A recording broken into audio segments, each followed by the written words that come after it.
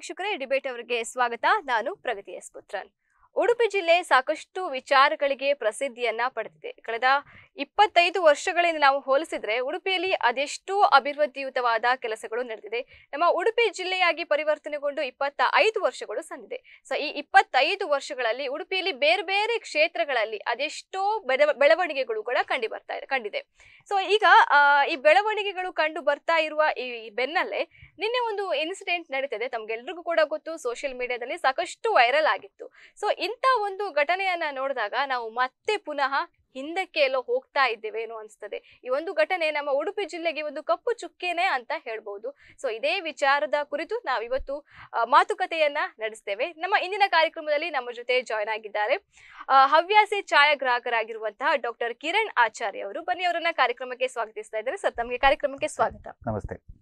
ಅದೇ ರೀತಿ ಪ್ರಾಧ್ಯಾಪಕರು ಹಾಗೆ ಬರಹಗಾರರಾಗಿರುವಂತಹ ಮಂಜುನಾಥ್ ಕಾಮತ್ ಅವರು ನಮ್ಮ ಜೊತೆ ಇದ್ದಾರೆ. ಸರ್, ತಮಗೂ ಕೂಡ ಕಾರ್ಯಕ್ರಮಕ್ಕೆ ಸ್ವಾಗತ. ಅದೇ ರೀತಿ ಅಂತಾರಾಷ್ಟ್ರೀಯ ಖ್ಯಾತಿಯ ಛಾಯಾಗ್ರಾಹಕರಾಗಿರುವಂತಹ ಫೋಕಸ್ ರಾಘು ಅವರು ಕೂಡ ನಮ್ಮ ಜೊತೆ ಇದ್ದಾರೆ ಕಾರ್ಯಕ್ರಮದಲ್ಲಿ. ಸರ್, ತಮಗೂ ಕೂಡ ಕಾರ್ಯಕ್ರಮಕ್ಕೆ ಸ್ವಾಗತ. ಓಕೆ, ನಾನು ನೇರವಾಗಿ ಕಿರಣ್ ಸರ್ ನಿಮ್ಮ ಹತ್ರ ಮಾತಾಡ್ತೀನಿ. ವಿಷಯದ ಬಗ್ಗೆ ಸಾಕಷ್ಟು ನಾನು ಹೇಳ್ಬೇಕಂತ ಇಲ್ಲ, ಎಲ್ರೂ ಕೂಡ ಈಗಾಗಲೇ ಗೊತ್ತೇ ಇದೆ. ಸೊ ಈ ಘಟನೆಯನ್ನ ನೋಡಿದಾಗ ಸರ್, ನಾನು ಮಾತನಾಡುವಾಗ ಹೇಳಿದ್ದೆ, ಎಲ್ಲೋ ಒಂದು ಕಡೆ ನಾವು ಮತ್ತೆ ಪುನಃ ಹಿಂದಕ್ಕೆ ಹೋಗ್ತಾ ಇದ್ದೀವೇನು ಅಂತ ಅನಿಸ್ತಾ ಇದೆ. ಸೊ ತಾವು ಏನ್ ಹೇಳ್ತೀರಾ? ನಮಸ್ಕಾರ ವೀಕ್ಷಕರಿಗೆ. ನಿನ್ನೆ ಆದ ಘಟನೆ ಸ್ವಲ್ಪ ಖೇದಕರ. ಅದರ ಹಿನ್ನೆಲೆ ಏನಿರ್ಬೋದು ಅದೆಲ್ಲ ಬೇರೆ ವಿಚಾರ, ಸ್ಪಷ್ಟೀಕರಣ ಇರ್ಬೋದು ಬೇರೆ ವಿಚಾರ. ಪ್ರವಾಸಿಗನಾಗಿ ಅದು ಅಷ್ಟು ಉತ್ತಮ ಅನುಭವ ಕೊಟ್ಟ ವಿಚಾರ ಅಲ್ಲ. ಈಗ ಒಬ್ಬ ಪ್ರವಾಸಿ ಒಂದು ತಾಣಕ್ಕೆ ಪುನಃ ಭೇಟಿ ಕೊಡಬೇಕಾದ್ರೆ, ಆ ತಾಣದ ಬಗ್ಗೆ ತನ್ನ ಮಿತ್ರರಿಗೆ ಹೇಳಬೇಕಾದ್ರೆ, ಅವರಿಗೆ ಅದನ್ನು ರೆಕಮೆಂಡ್ ಮಾಡಬೇಕಾದ್ರೆ, ಅವನು ಅದನ್ನು ಸಾಮಾಜಿಕ ಜಾಲತಾಣದಲ್ಲಿ ಹಂಚಿಕೊಂಡು ನಾನು ಇಲ್ಲಿ ಹೋದ ಒಳ್ಳೆಯ ಅನುಭವ ಅಂತ ಹೇಳಿಕೊಳ್ಬೇಕಾದ್ರೆ ಅವನಿಗೆ ಒಳ್ಳೆಯ ಅನುಭವಗಳು ಆ ಜಾಗದಲ್ಲಿ ಆಗಿರಬೇಕು. How he is made to feel in that place. So ಹಾಗೆ ಅವನು ಪ್ರವಾಸಿಗರಾಗಿ ಬಂದಿದ್ದಾನೆ, ಉತ್ಸಾಹದಲ್ಲಿ ಫೋಟೋ ತೆಗಿಲಿಕ್ಕೆಲ್ಲ ಹೊರಟಿದ್ದಾನೆ. ಆಗ ಕ್ಯಾಮರಾ ಫೀಸ್ ಇದೆ ಅಂತ ಹೇಳಿ ಕ್ಯಾಮರಾವನ್ನು ಇಟ್ಕೊಳ್ಳುವಂಥದ್ದು, ಇಡಲಿಕ್ಕೆ ಸರಿಯಾದ ವ್ಯವಸ್ಥೆ ಇಲ್ಲದಿರುವುದೆಲ್ಲ ಆಗಿದೆ. ಇದು ಸ್ಥೂಲವಾಗಿ ಹೇಳೋದಾದರೆ. ಆದರೆ ಇನ್ ಜನರಲ್ ಹೇಳೋದಾದರೆ, ಪ್ರವಾಸಿಯಾಗಿ ಹೋದಾಗ ಒಂದು ಜಾಗದ ಎಂಟ್ರಿ ಫೀ ಅಂತ ತಗೊಂಡ ಮೇಲೆ, ಡೆವಲಪ್ಮೆಂಟ್ ಫೀ ಅಂತ ತಗೊಂಡ ಮೇಲೆ ಪದೇ ಫೀಸ್ ತಗೊಳ್ಳೋದು ಸರಿ ಅನಿಸೋದಿಲ್ಲ. ಈ ಸಾಮಾಜಿಕ ಜಾಲತಾಣ ಮತ್ತು ಪ್ರವಾಸೋದ್ಯಮ ಬೆಳವಣಿಗೆ ಆಗಲಿಕ್ಕೆ ಛಾಯಾಗ್ರಹಣದ ಕೊಡುಗೆ ಅಪಾರ. ಪ್ರಪಂಚದ ಮೂಲೆಯಲ್ಲಿರುವ ಜಾಗಗಳನ್ನು ಪ್ರಚುರಪಡಿಸಬೇಕಾದ್ರೆ ಅದು ಛಾಯಾಗ್ರಾಹಕರಿಂದಲೇ ಸಾಧ್ಯವಾಗಿದೆ. ಅದಕ್ಕೆ ಅವರಿಗೆ ಛಾಯಾಗ್ರಹಣಕ್ಕೆ ಫೀಸ್ ಅಂತ ಹೇಳೋದು ಈಗಿನ ಕಾಲದಲ್ಲಿ ಹಾಸ್ಯಾಸ್ಪದ. ಯಾಕಂದರೆ ಸಣ್ಣ ಮೊಬೈಲ್ ಫೋನ್ನಲ್ಲಿ ಸಹ SLR ಕ್ಯಾಮ್ರಾದಲ್ಲಿ ತೆಗೆಯುವ ಕ್ವಾಲಿಟಿಯ ಛಾಯಾಗ್ರಹಣ ಮಾಡಲಿಕ್ಕೆ ಆಗ್ತದೆ. ಅಲ್ಲಿ ಮೊಬೈಲಿಗೆ ಫೀಸ್ ಇಲ್ಲ, ಆದರೆ ದೊಡ್ಡ ಕ್ಯಾಮರಾಕ್ಕೆ ಫೀಸ್ ಇದೆ ಅಂತ ಹೇಳಿದರೆ ಅದು ಹಾಸ್ಯಾಸ್ಪದ. ಎರಡರಲ್ಲೂ ಕೂಡ ಫೋಟೋ ತೆಗಿಬಹುದು, ವಿಡಿಯೋ ಮಾಡಬಹುದು. ಕೆಲವು ಖಾಸಗಿ ಜಾಗಗಳಲ್ಲಿ, ಖಾಸಗಿಯಾಗಿ ಡೆವಲಪ್ ಮಾಡಿದ ಜಾಗಗಳಲ್ಲಿ ಕ್ಯಾಮರಾ ಫೀಸ್ ಅಂತ ಇಟ್ಟಿರ್ಬೋದು, ಅದನ್ನು ಒಪ್ಪತಂಕ ವಿಚಾರ. ಕೆಲವು ಮ್ಯೂಸಿಯಂನಲ್ಲಿ ಸೆಕ್ಯೂರಿಟಿ ರೀಸನ್ಸಿಗೋಸ್ಕರ ಫೋಟೋಗ್ರಫಿ ಮಾಡಬೇಡಿ ಅಂತ ಹೇಳೋದು ಒಪ್ಪತಕ್ಕ ವಿಚಾರ. ಆದರೆ ನ್ಯಾಚುರಲ್ ಬ್ಯೂಟಿ 8 ಮಿಲಿಯನ್ ವರ್ಷದಿಂದ ಅಲ್ಲಿ ಬಿದ್ದುಕೊಂಡುಂಟು, ಅದನ್ನು ಫೋಟೋ ತೆಗಿಲಿಕ್ಕೆ ಫೋಟೋಗ್ರಫಿ ಫೀಸ್ ಅಂತ ಹೇಳೋದು ವಿಚಾರ ಒಳ್ಳೆಯದಲ್ಲ. ಮತ್ತು ಉಡುಪಿಯ ವಿಚಾರ, ಮಲ್ಪೆಯ ವಿಚಾರ ಹೇಳೋದಾದರೆ, ಅದರದ್ದು ಪ್ರಚುರಪಡಿಸಲಿಕ್ಕೆ ಮೇನ್ ಕಾರಣ ಪ್ರೀ ವೆಡ್ಡಿಂಗ್ ಫೋಟೋಶೂಟ್ ಇರ್ಬೋದು, ಅಥವಾ ಪೋಸ್ಟ್ ವೆಡ್ಡಿಂಗ್ ಫೋಟೋಶೂಟ್ ಇರ್ಬೋದು, ಅಥವಾ ಸ್ನೇಹಿತರೊಂದಿಗೆ ಕಳೆದ ಕ್ಷಣಗಳ ಚಿತ್ರಣ ಇರ್ಬೋದು. ಅದರಿಂದಾಗಿ ಎಷ್ಟೋ ಜನ ಉಡುಪಿ ಟೂರಿಸಂ ಅಂತ ಹೇಳಿ ಟ್ಯಾಗ್ ಮಾಡಿ ಅದನ್ನು ಇನ್ಸ್ಟಾಗ್ರಾಮ್ನಲ್ಲೆಲ್ಲ ಹಾಕ್ತಾರೆ. ಹಾಗಾಗಿ ತುಂಬ ಜನರಿಗೆ ಅದರಿಂದಾಗಿ ಗೊತ್ತಾಗಿದೆ. ಎಷ್ಟೋ ಫೋಟೋಗಳನ್ನು ನಾವು ಹಾಕಿದಾಗ ಎಷ್ಟೋ ಜನರು ವಿಚಾರಿಸುತ್ತಿದೆ ಮೆಸೆಂಜರಲ್ಲಿ ಬಂದು, ಇದೆಲ್ಲಿದ್ದು ಫೋಟೋ ಹೇಳಿ ಅಂತ ಹೇಳಿ. ಇದೆಲ್ಲ ಫೋಟೋಗ್ರಫಿಯಿಂದ ಸಾಧ್ಯವಾಗಿದೆ. ಆಸ್ಟ್ರಿಯಾದ ಆಲ್ಪ್ಸಲ್ಲಿ ಒಂದು ಕಡೆಯಲ್ಲಿ ಕಿರ್ಸ್ಟೆನ್ ಹಾರ್ನ್ ಅಂತ ಒಂದು ಆಲ್ಪ್ಸ್ ಇದೆ. ಅಲ್ಲಿ ಗೋಪ್ರೋ ಕಂಪನಿಯವರು ಕ್ಯಾಮರಾವನ್ನು ಫ್ರೀ ಕೊಡ್ತಾರೆ ಪ್ರತಿ ಪ್ರವಾಸಿಗನಿಗೆ. ಅವರ ಉದ್ದೇಶ ಅಂದರೆ, ನೀವು ಎಷ್ಟು ಚಂದ ಫೋಟೋ ತೆಗೀರಿ, ಲಾಸ್ಟಿಗೆ ಹೋಗುವಾಗ ಮೆಮರಿ ಸ್ಟಿಕ್ ಸಹಿತ ಅವರಿಗೆ ಆ ಫೋಟೋವನ್ನು ವಾಪಸ್ ಕೊಡಿ. ನಿಮಗೆ ಡೌನ್ಲೋಡ್ ಮಾಡಿ ಒಂದು ಸ್ಟಿಕ್ಕಲ್ಲಿ ಹಾಕಿ ಕೊಡ್ತಾರೆ, ಅವರಿಗೆ ಅಷ್ಟಿರ್ತದೆ. ಅದು ಒಂದು ಕಡೆಯಲ್ಲಿ ಆಗ್ತಿರ್ಬೇಕಾದ್ರೆ ಇನ್ನೊಂದು ಕಡೆಯಲ್ಲಿ ಕ್ಯಾಮರಾಕ್ಕೆ ಫೀಸ್ ಅಂತ ಹೇಳೋದು ತುಂಬ ಹಾಸ್ಯಾಸ್ಪದ ಆಗ್ತದೆ. ಮತ್ತು ಮೂಲ ಸೌಕರ್ಯ ಚೆನ್ನಾಗಿ ಬಂದರೆ ಫೀಸ್ ಕೊಡಲಿಕ್ಕೆ ಜನರಿಗೆ ಬೇಜಾರು ಇರಲಿಕ್ಕಿಲ್ಲ. ಖಂಡಿತ ಹೌದು. ನಾವು ಇಷ್ಟು ದುಡ್ಡು ಕೊಟ್ಟಿದ್ದೇವೆ, ಏನು ಇದರಲ್ಲಿ ನಮಗೆ ನೋವಾಗೋದಿಲ್ಲ ಅಂತ ನಾವು ಒಳ್ಳೆ ಪ್ಲೇಸ್ ನೋಡ್ಕೊಂಡು ಬಂದ್ವಿ ಅನ್ನುವಂಥದ್ದು ಇರ್ತದೆ. ಇನ್ನೊಂದು ಪೇನ್ಫುಲ್ ವಿಚಾರ ಅಂದರೆ, ಉಡುಪಿ ಮತ್ತು ಮಂಗಳೂರು ನಮ್ಮ ಉಡುಪಿ ಮತ್ತು ದಕ್ಷಿಣ ಕನ್ನಡ ಅವಿಭಜಿತ ದಕ್ಷಿಣ ಕನ್ನಡ, ಇಲ್ಲಿನ ಜನ ದುಡ್ಡು ಸ್ಪೆಂಡ್ ಮಾಡುವ ಟೂರಿಸ್ಟ್ಸ್, ನಮ್ಮಲ್ಲಿ 365 ಕಿಲೋಮೀಟರ್ ಕೋಸ್ಟ್ ಲೈನ್ ಇದ್ದರೂ ಸಮುದ್ರ ಬದಿಯ ಪ್ರವಾಸಕ್ಕೋಸ್ಕರ ಇಂಡೋನೇಷ್ಯಾದ ಬಾಲಿ ಇರ್ಬೋದು, ಅಥವಾ ಗ್ರೀಸ್ ಇರ್ಬೋದು, ಅಥವಾ ಪುಕೆಟ್ ಇರ್ಬೋದು, ಕ್ರಾಬಿ ಇರ್ಬೋದು, ಇಂಥಲ್ಲಿಗೆ ಹೋಗಿ ಅವರು ಅಲ್ಲಿ ಹಣ ಸ್ಪೆಂಡ್ ಮಾಡ್ತಾರೆ. ಅದಕ್ಕೆ ಕಾರಣ ಅಲ್ಲಿ ಇನ್ಫ್ರಾಸ್ಟ್ರಕ್ಚರ್ ಡೆವಲಪ್ ಆಗಿರೋದು. And they are made to feel welcome. ಅಲ್ಲಿ ಸ್ವಾಗತಿಸ್ತಾರೆ, ಒಳ್ಳೆಯ ಅನುಭವ ಕೊಡ್ತಾರೆ. ಅದನ್ನು ನಾವು ತುಂಬ ಕಲೀಲಿಕ್ಕಿದೆ. ಖಂಡಿತ ಹೌದು. ಅದೇ ರೀತಿ ಮಂಜುನಾಥ್ ಅವರೇ, ತಾವು ಉಡುಪಿಯ ಬಗ್ಗೆ ಸಾಕಷ್ಟು ಒಂದು ವರ್ಣನೆಯನ್ನ ಮಾಡ್ತೀರಾ ತಮ್ಮ ಬರಹದಿಂದಲೇ. ನೀವು ಅಂದ್ರೆ ಫೇಸ್ಬುಕ್ ಅಲ್ಲಿ ಕೂಡ ನಾವು ಗಮನಿಸ್ತಾ ಇದ್ವಿ, ಒಂದೊಳ್ಳೆ ಒಂದು ಬರಹವನ್ನ ನೀವು ಕೊಡ್ತಾ ಇದ್ದೀರಾ. ಸೊ ಇಂಥ ಒಂದು ಘಟನೆಯನ್ನ ನೋಡಿದಾಗ ನಮ್ಮ ಮನಸ್ಸಿಗೆ ಬರೋದಂತ ಹೇಳಿದ್ರೆ, ಸೊ ಒಂದು ಸಿಬ್ಬಂದಿ ಆದವರು ಅಲ್ಲಿ ಅವರನ್ನ ಪ್ರವಾಸಿಗರನ್ನ ಹೇಗೆ ನೋಡ್ಕೊಳ್ಬೇಕು ಅಂತ. ಸೊ ಈಗ ನಾವೀಗ ಬೇರೆಯವರ ಮನೆಗೆ ಹೋದಾಗ ಸೊ ಅವರು ಸೌಜನ್ಯದಿಂದ ವರ್ತಿಸ್ತಾರೆ, ಬನ್ನಿ ಕುಳಿತುಕೊಳ್ಳಿ, ನೀರ್ ಬೇಕಾ ಅಂತ ಕೇಳ್ತಾರೆ. ಸೊ ಅದೇ ರೀತಿ ಪ್ರವಾಸಿಗರು ಬೇರೆ ಬೇರೆ ಜಿಲ್ಲೆ ಆಗಿರ್ಬೋದು, ಬೇರೆ ದೇಶದಿಂದ ಇಲ್ಲಿಗೆ ಬರ್ತಾರೆ, ಆವಾಗ ಅಲ್ಲಿ ಸಿಬ್ಬಂದಿಯವರು ಅವರ ಜೊತೆ ಹೇಗೆ ವರ್ತಿಸ್ಬೇಕು? ನಾವು ಅದೆಷ್ಟೇ ಆತ್ಮೀಯ ನೆಂಟರಾಗಿದ್ರು ಕೂಡ ಅವರ ಮನೆಗೆ ಹೋದಾಗ ಅವ್ರು ನಮ್ಮನ್ನು ಹೇಗೆ ನೋಡ್ಕೋತಾರೆ ಎನ್ನುವುದರ ಮೇಲೆಯೇ ಮುಂದೆ ನಮ್ಮ ನೆಂಟಸ್ತಿಕೆ ಮುಂದುವರಿಯುತ್ತೆ. ಇವನ್ ರಕ್ತ ಸಂಬಂಧ ಇದ್ರೂ ಕೂಡ ನಾವು ಅವ್ರ ಮಾತು ಸರಿ ಇಲ್ಲ, ಸಂಬಂಧ ಸರಿ ಇಲ್ಲ, ಆತ್ಮೀಯತೆಯಲ್ಲಿ ಏನಾದ್ರೂ ಹೀಗೆ ಬಿರುಕು ಬಂದಾಗ ಮಾತು ಚೆನ್ನಾಗಿಲ್ಲ, ಅವ್ನು ಚೆನ್ನಾಗಿ ನೋಡ್ಕೊಂಡಿಲ್ಲ ಅಂತ ಆದ ಕೂಡಲೇ ಸಂಬಂಧದಲ್ಲಿ ಬಿರುಕು ಬಂದ್ಬಿಡುತ್ತೆ.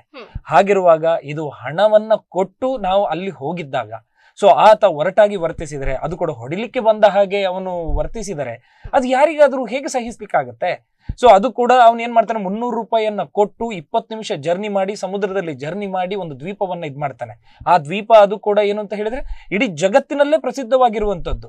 ಸೊ 8 ಕೋಟಿ ವರ್ಷ, 88 ಮಿಲಿಯನ್ ವರ್ಷದ ಹಿಂದೆ, 8 ಕೋಟಿ ವರ್ಷದ ಹಿಂದೆ ರಚನೆಯಾದಂತಹ ಒಂದು ದ್ವೀಪ ಅದು. ನಮ್ಮ ಈ ಭೂಖಂಡಗಳು ಈ ಏನ್ ಹೇಳ್ತೀವಿ ಅದು ಪದರ ಸರಿದಾಗ ಖಂಡಗಳ ರಚನೆ ಆಗುತ್ತಲ್ಲ, ರಚನೆ ಆಗುವಂತಹ ಹೊತ್ತಲ್ಲಿ ನಮ್ಮ ಭಾರತದಿಂದ ಅಥವಾ ಈ ಆಫ್ರಿಕಾ ಖಂಡಗಳು ಈ ಕಡೆ ಒಂದಾಗಿದ್ದ ಈ ದೇಶ ಅಥವಾ ಈ ಖಂಡಗಳು ಸರಿದಾಗ ಜ್ವಾಲಾಮುಖಿ ಸಿಡ್ದೆದ್ದು ಆಗಿರುವಂತಹ ಕಲ್ಲುಗಳದು. ಸೊ ಅದೊಂದು ಪ್ರಾಕೃತಿಕವಾಗಿ ಡಾಕ್ಟರ್ ಹೇಳಿದ ಹಾಗೆ, ಸೊ ಇಲ್ಲಿ ಏನು ಆ ಫೋಟೋಗ್ರಫಿ ತೆಗೆದ ಕೂಡಲೇ ಒಂದು ಹಾಳಾಗತ್ತೆ ಎನ್ನುವಂಥದ್ದು ಏನು ಖಂಡಿತವಾಗಿಯೂ ಏನು ಇಲ್ಲ. ಸೊ ಅದರಿಂದ ಪ್ರವಾಸಿಗರು ಬಂದಷ್ಟು ಅದನ್ನು ಒಂದು ಗಮನಿಸಬೇಕು ಅಂತ. ಸೊ ಆ ರೀತಿ ಒಂದು ಪ್ರಾಕೃತಿಕ ವೈಶಿಷ್ಟ್ಯವನ್ನ ಗಮನಿಸುವುದ್ರಲ್ಲಿ, ಫೋಟೋವನ್ನ ಮಾಡುವುದ್ರಲ್ಲಿ ಸೊ ಯಾವ್ದು ತಪ್ಪಿಲ್ಲ. ಖಂಡಿತ ಹೌದು. ಅವ್ರು ಹೋದಾಗ ಹೇಳ್ತಾರೆ, ಸೊ ನಾ ಇನ್ನೂ ಒಂದು ಪ್ಲೇಸಿಗೆ ಹೋಗಿದ್ದೆ ಉಡುಪಿಯ ಈ ಕಡೆ, ಎಷ್ಟು ಚಂದ ಇದೆ, ನೀವು ಒಂದು ದಿನ ಹೋಗ್ಬೇಕು ಉಡುಪಿಗೆ ಅಂತ ಹೇಳ್ತಾರಲ್ವಾ? ಹೌದು, ಖಂಡಿತ. ನೋಡಿ, ಆ ಕಲ್ಲುಗಳು ಶೇಪ್ ಫೋಕಸ್ ರಾಘವರು ಕೂಡ ಹೇಳ್ತಾ ಇದ್ರು. ಸೊ ಅಂತ ಡೆಸ್ಟಿನೇಷನ್ಗಳು ಪ್ರೀ ವೆಡ್ಡಿಂಗ್ ಶೂಟ್ ಗಳಿಗೂ ಕೂಡ ಒಂದು ಬೇರೆ ರೀತಿಯಾದಂತಹ ಲೋಕವನ್ನ ಕೊಡ್ತವೆ. ನಾವು ಅಮೆರಿಕ ಸಿನಿಮಾದಲ್ಲಿ ಮೊದಲ ಬಾರಿಗೆ ಇದನ್ನ ನೋಡ್ತೀವಿ. ಸೊ ಅಥವಾ ನಮ್ಮ ಈ ಸಿನಿಮಾದಲ್ಲಿ ನಮ್ಮ ಒಂದು ಮುತ್ತಿನ ಕತೆ, ಶಂಕರ್ನಾಗ್ ಡೈರೆಕ್ಷನ್, ಆ ಸಿನಿಮಾಗಳಲ್ಲಿ ನೋಡಿದಾಗ ಇಂಥ ಜಾಗ ನಮ್ಮ ಹತ್ರ ನಾನು ಆಗ ಭೇಟಿಯ ಕೊಟ್ಟಿರಲಿಲ್ಲ. ಸೊ ನಮ್ಮಲ್ಲಿ ಇಂಥ ಜಾಗಗಳಿದ್ದಾವ. ಈಗ ಸೋಷಿಯಲ್ ಮೀಡಿಯಾಗಳಂತೂ ದೊಡ್ಡ ಕ್ರಾಂತಿಯನ್ನೇ ಮಾಡಿಬಿಟ್ಟಿವೆ. ಮನೆಗೂ ಕೂಡ ಯಾವ ಜಾಗ ಇದೆ, ಹೇಗಿದೆ ಎನ್ನುವಂಥದ್ದನ್ನ ಸೋಷಿಯಲ್ ಮೀಡಿಯಾಗಳ ಮೂಲಕ ನಮಗೆ ಗೊತ್ತಾಗಿ ನಾವು ಆ ಜಾಗಕ್ಕೆ ಹೋಗ್ಬೇಕು ಅನ್ನೋಷ್ಟರ ಮಟ್ಟಿಗೆ. ಯಾರೋ ಒಬ್ರು ಸ್ಟೋರಿ ಹಾಕಿದ ಕೂಡಲೇ ನಮ್ಮಲ್ಲಿ ಒಂದು ಹೊಟ್ಟೆ ಕಿಚ್ಚು ಶುರು ಆಗುತ್ತೆ, ಅವನು ಹೋಗಿದ್ದಾನ ನಾನು ಅಲ್ಲಿ ಹೋಗ್ಬೇಕು ಅಂತ. ಸೊ ಆ ರೀತಿಯ ಒಂದು ಜಮಾನದಲ್ಲಿ ಸೊ ಮಾರ್ಕೆಟಿಂಗ್, ಸೊ ಯಾಕೆ ಇದನ್ನ ಮಾರ್ಕೆಟಿಂಗ್ ಅಂತ ಅನ್ಸಲ್ಲ?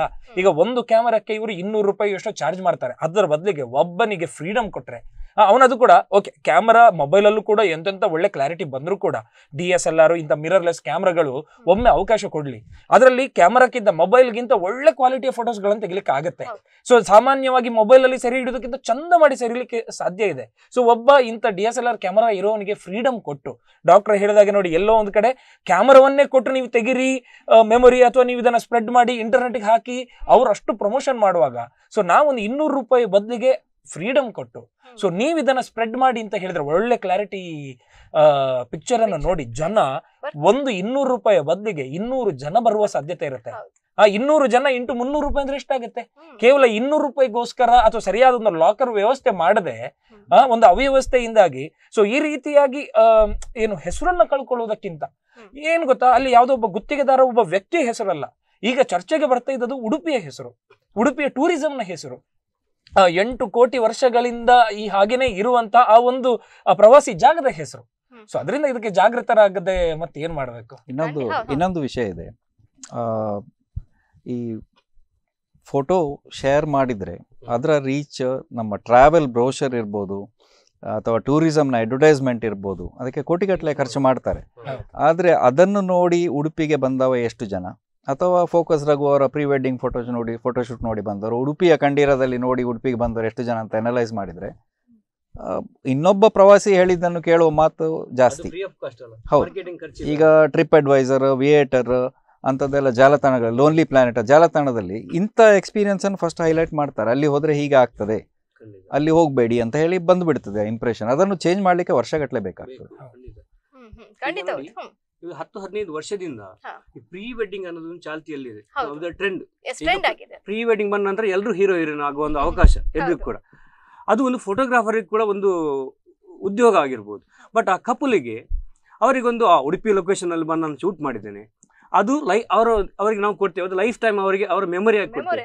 ಅವರೊಟ್ಟಿಗೆ ಅವರ ಮನೆಯವರು ಬರ್ತಾರೆ, ಮೇಕಪ್ ಆರ್ಟಿಸ್ಟ್ ಬರ್ತಾರೆ, ಫೋಟೋಗ್ರಾಫರ್ ಬರ್ತಾರೆ. ಬರೀ ಉಡುಪಿ ಜಿಲ್ಲೆ ಮಾತ್ರ ಅಲ್ಲ, ಹೊರಗಿನ ಜಿಲ್ಲೆಯಿಂದಲ್ಲ, ಹೊರಗಿನ ರಾಜ್ಯದಿಂದ ಬರ್ತಾ ಇದ್ದಾರೆ ಇಲ್ಲಿಗೆ.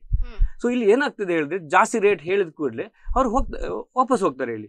ಈಗ ನಾವು ಅವರಿಗೆ ಸಿಕ್ಕಾಪಟ್ಟೆ ಕೆಲವು ಕಡೆ 15,000 ಚಾರ್ಜ್ ಮಾಡ್ತಾರಂತೆ, ಡ್ರೋನಿಗೆ ಎಷ್ಟು ಚಾರ್ಜ್ ಅಂತೆ. ಸೊ ಈಗ ಈ ಡ್ರೋನ್ ಕ್ಯಾಮರಾ ಬಂದ ಮೇಲೆ ಕೆಮ್ಮಣ್ಣು ಹ್ಯಾಂಗಿಂಗ್ ಬ್ರಿಡ್ಜ್ ಇರ್ಬೋದು, ಸೈಂಟ್ ಮೇರಿಸ್ ಐಲ್ಯಾಂಡ್ ಇರ್ಬೋದು, ಕಾಪು ಲೈಟರ್ಸ್ ಇರ್ಬೋದು, ಅದನ್ನು ನೋಡ್ಲಿಕ್ಕೆ ಜನ ಅಂದರೆ ಬೇರೆ ನೀವು ಬೇರೆನೇ ಆ್ಯಂಗಲಿಂದ ನೋಡ್ತೀರ ಅದನ್ನು. ಅದಕ್ಕಿಂತ ಮುಂಚೆ ಆ ಆ್ಯಂಗಲಿಂದ ನೋಡ್ಲಿಕ್ಕೆ ಯಾರಿಗೂ ಸಾಧ್ಯ ಆಗಿರಲಿಲ್ಲ. ತುಂಬ ಜನ ಬರ್ತಿದ್ದಾರೆ, ಇಷ್ಟು ಒಳ್ಳೆ ಪ್ಲೇಸು, ನಾವು ಅಲ್ಲಿ ಹೊರಗೆ ಫಾರಿನ್ ಕಂಟ್ರಿಗೆಲ್ಲ ಹೋಗೋ ಅವಶ್ಯಕತೆ ಇಲ್ಲ, ನಮ್ಮಲ್ಲೇ ಇದೆ ಇಂಥ ಒಳ್ಳೆ ಪ್ಲೇಸ್.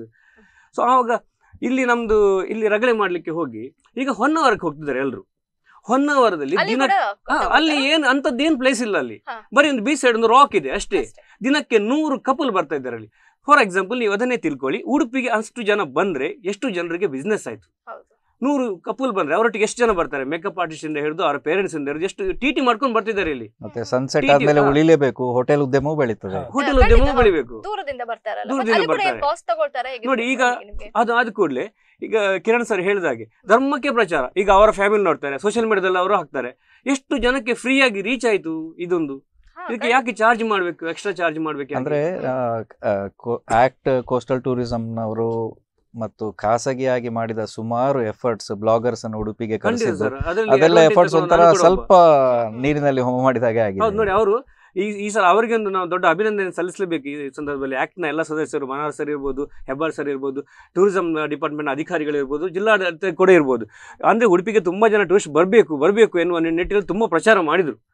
ಅದು ಒಳ್ಳೆ ಎನಿಸಿದಕ್ಕಿಂತ ಜಾಸ್ತಿ ಕೂಡ ರೀಚ್ ಆಯಿತು, ತುಂಬ ಜನ ಬರಲಿಕ್ಕೆ ಸ್ಟಾರ್ಟ್ ಆದರು. ಸೊ ಅದೆಲ್ಲ ಎಫರ್ಟ್ ಈ ಒಂದು ಇದರಿಂದ ಬರೀ ಒಂದು ಕಪ್ಪು ಚುಕ್ಕಿ ಆಯ್ತಲ್ಲ ಅಂತ. ಖಂಡಿತ. ಈಗ ನಾವು ಈಗ ಒಂದು ಫೋಟೋ ತೆಗಿತೇವೆ, ಸೊ ಆ ಒಂದು ಫೋಟೋವನ್ನ ನೋಡ್ಕೊಂಡು ಅದು ಎಷ್ಟು ಪದಗಳಲ್ಲಿ ವರ್ಣನೆ ಮಾಡಬಹುದು. ಖಂಡಿತ. ಸೊ ಇಲ್ಲಿ 1000 ಪದ ಕೂಡ ಸಾಕಾಗೋದಿಲ್ಲ. ಇವರು ಹೇಳಿದಾಗ ತಪ್ಪಾಗಿರುವುದು ಒಂದು 2 ವಿಷಯದಲ್ಲಿ. ಒಂದು ಲ್ಯಾಕ್ ಆಫ್ ಇನ್ಫ್ರಾಸ್ಟ್ರಕ್ಚರ್ ಇಲ್ಲದಿರುವುದು, ಅದು ಮಾಡಬೇಕು.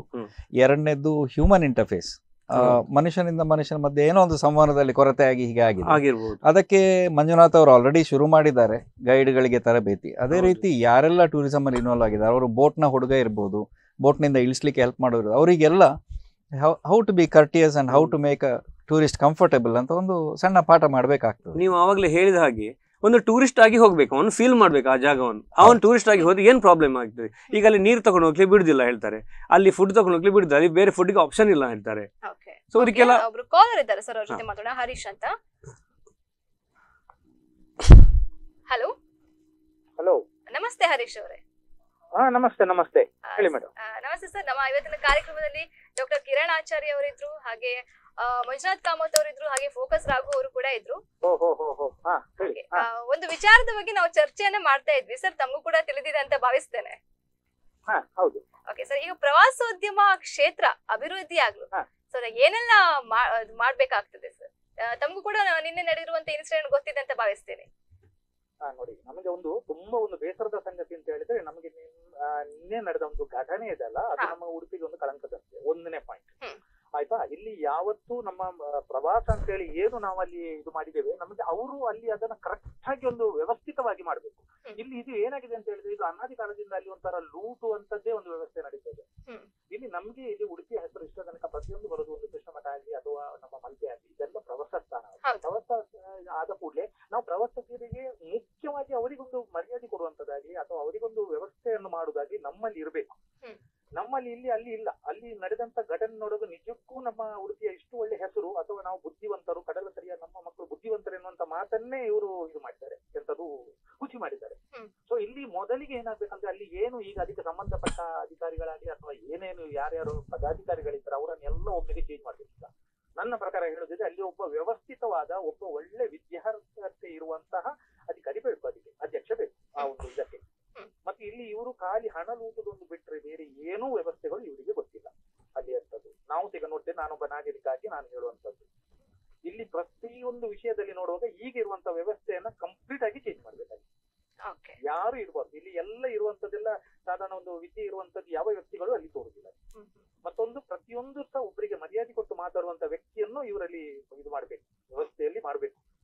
ಅದು ಯಾವುದು ನಮ್ಗೆ ತೋರಿಸಿಲ್ಲ. ಫಸ್ಟಿಗೆ ಇಲ್ಲಿ ವ್ಯವಸ್ಥೆಯನ್ನು ಚೇಂಜ್ ಮಾಡಿ, ಈ ಒಂದು ಹಣದ ದಂಧೆ ಉಂಟಲ್ಲ ಅದನ್ನು ಸ್ವಲ್ಪ ನಿಲ್ಲಿಸಿ. ಇದೆಲ್ಲ ನೋಡ್ಬೇಕಾದ್ರೆ ಇದು ಇತ್ತೀಚೆಗೆ ಎಲ್ಲ ಕಡೆಯಲ್ಲಿ ಜಾಸ್ತಿ ಆಗಿದೆ. ಹಣ ಮಾಡುವಂತ ಒಂದು ಹುಚ್ಚು ಉಂಟಲ್ಲ, ಇದರಲ್ಲಿ ನಮ್ಮ ಪ್ರವಾಸಿಗರನ್ನ ಒಂಥರ ಕುರಿಗಳಾಗಿ ಟ್ರೀಟ್ ಮಾಡ್ತಿದ್ದಾರೆ. ಅದು ಆಗ್ಬಾರ್ದು. ಇನ್ನು ಮುಂದಕ್ಕೆ ಉಡುಪಿಗೆ ಇಂತ ಯಾವುದೇ ಒಂದು ಕೆಟ್ಟ ಹೆಸರು ಬರದಂತೆ ನೋಡ್ಕೊಳ್ಬೇಕು. ಓಕೆ ಸರ್, ಖಂಡಿತ ಒಂದು ಒಳ್ಳೆಯ ಮಾತನ್ನ ಹೇಳಿದ್ರ ನೀವು. ಅವರ ಅಧಿಕಾರಿಗಳಂತ ಹೇಳಿದ್ರು, ನಮ್ಮ ವ್ಯವಸ್ಥೆ ಸರಿ ಮಾಡಿ. ಈಗಿರುವಂತ ವ್ಯವಸ್ಥೆ ಕಂಪ್ಲೀಟ್ ಆಗಿ ಚೇಂಜ್ ಆಗಿ ಸ್ವಲ್ಪ ವಿದ್ಯಾರ್ಹತೆ ಇರುವವರು ಆ ಸ್ಥಳಕ್ಕೆ ಬರ್ಲಿ, ಒಬ್ಬ ಒಳ್ಳೆ ಅಧ್ಯಕ್ಷರನ್ನು ಮಾಡಿ, ಅವನಿಗೆ ಪ್ರವಾಸದ ಬಗ್ಗೆ ಆಗಲಿ ಪ್ರವಾಸಿಗರ ಬಗ್ಗೆ ಆಗಲಿ ಪ್ರತಿಯೊಂದು ಕ್ಷೇತ್ರದ ಬಗ್ಗೆ ಅರಿವಿದೆ ಅಂತವರನ್ನು ಅಧ್ಯಕ್ಷ ಮಾಡಿಕೊಂಡು ಮುಂದುವರಲಿ ಅಂತೇಳಿ ನಾನೊಂದು ಹಾರೈಸ್ತೇನೆ. ಓಕೆ, ಧನ್ಯವಾದಗಳು ಸರ್ ತಮ್ಮ ಅಭಿಪ್ರಾಯಕ್ಕೆ. ಸರ್, ನೀವು ಮಾತಾಡ್ತೇವೆ. ನಮ್ಗೆ ಈಗ ಟೂರಿಸಂ ಡಿಪಾರ್ಟ್ಮೆಂಟ್ಗೆ ಒಂದು ಪರ್ಮನೆಂಟ್ ಎಡಿ ಇಲ್ಲ. ಅಂದ್ರೆ ಬೇರೆ ಬೇರೆ ಡಿಪಾರ್ಟ್ಮೆಂಟ್ನವರು, ಮುಂಚೆ ಲೋಬೋ ಸರ್ ಇದ್ರು, ಅವರು ಫಾರೆಸ್ಟ್ ಡಿಪಾರ್ಟ್ಮೆಂಟ್ ಅದು, ಅವರಿಗೆ ಅವರದ್ದೇ ಡಿಪಾರ್ಟ್ಮೆಂಟ್ ಕೆಲವು ಒತ್ತಡಗಳಿರ್ತವೆ. ಅದರ ಮಧ್ಯದಲ್ಲಿ ಇಲ್ಲಿ ಬಂದು ಕೆಲಸ ಮಾಡಬೇಕು. ಅವರ ಅದರ ನಂತರ ಈಗ ಮತ್ತೊಂದು ಡಿಪಾರ್ಟ್ಮೆಂಟ್ನವ್ರು ಬಂದರು, ಯಾವುದು ಇನ್ನೊಂದು ಡಿಪಾರ್ಟ್ಮೆಂಟ್ನವ್ರು ಬಂದರು. ಸೊ ಟೂರಿಸಂಗೆ ಅಂತೇಳಿ ಒಳ್ಳೆ ಒಂದು ಪ್ಯಾಷನೇಟ್ ಆಗಿರುವಂತಹ ಒಂದು ವ್ಯಕ್ತಿ ಬೇಕು. ಹಾಗಾದ್ರೆ ಇನ್ನೂ ಟೂರಿಸಂ ಅನ್ನು ಮತ್ತೊಂದು ಲೆವೆಲ್ಗೆ ತಗೊಂಡು ಹೋಗ್ಬೋದು ಅಂತ ನನ್ನ ಅನಿಸಿಕೆ. ಮುಖ್ಯವಾಗಿ ಅಲ್ಲಿ ಭದ್ರತೆ ಬೇಕು. ಭದ್ರತೆ ನೋಡಿ, ಭದ್ರತೆ ವಿಷಯ ಅಂತ ಹೇಳುವಾಗ ನಮ್ದು ಒಂದು ಹೋಮ್ ಸ್ಟೇ ಇದೆ. ಈಗ ಲಾಸ್ಟ್ ಟೈಮ್ ಬ್ಲಾಗರ್ಸ್ ಕರ್ಕೊಂಡ್ ಬಂದದ್ರಲ್ಲಿ ಅದು ಅಡ್ವಾಂಟೇಜ್ ಪಡೆದವ ನಾನು ಕೂಡ ಒಬ್ಬ. ಈಗ ಮೊನ್ನೆ ಒಂದು ಹುಡುಗಿ ಬಂದ್ಲು, ಒಬ್ಳೇ ಬಂದು ಸೋಲೋ, ಅವಳು ಟ್ರಾವೆಲರ್, ಬಸ್ಸಲ್ಲಿ ಬಂದು ಆಟೋ ಹತ್ತಿ ನಮ್ಮಲ್ಲಿ ಬಂದ್ಲು. ಆಟೋದವ ಒಳ್ಳೆ ಮಾತಾಡ್ದಂತೆ, ಮೀಟರ್ ಹಾಕಿದಂತೆ ಬೆಳಿಗ್ಗೆ 6 ಗಂಟೆಗೆ.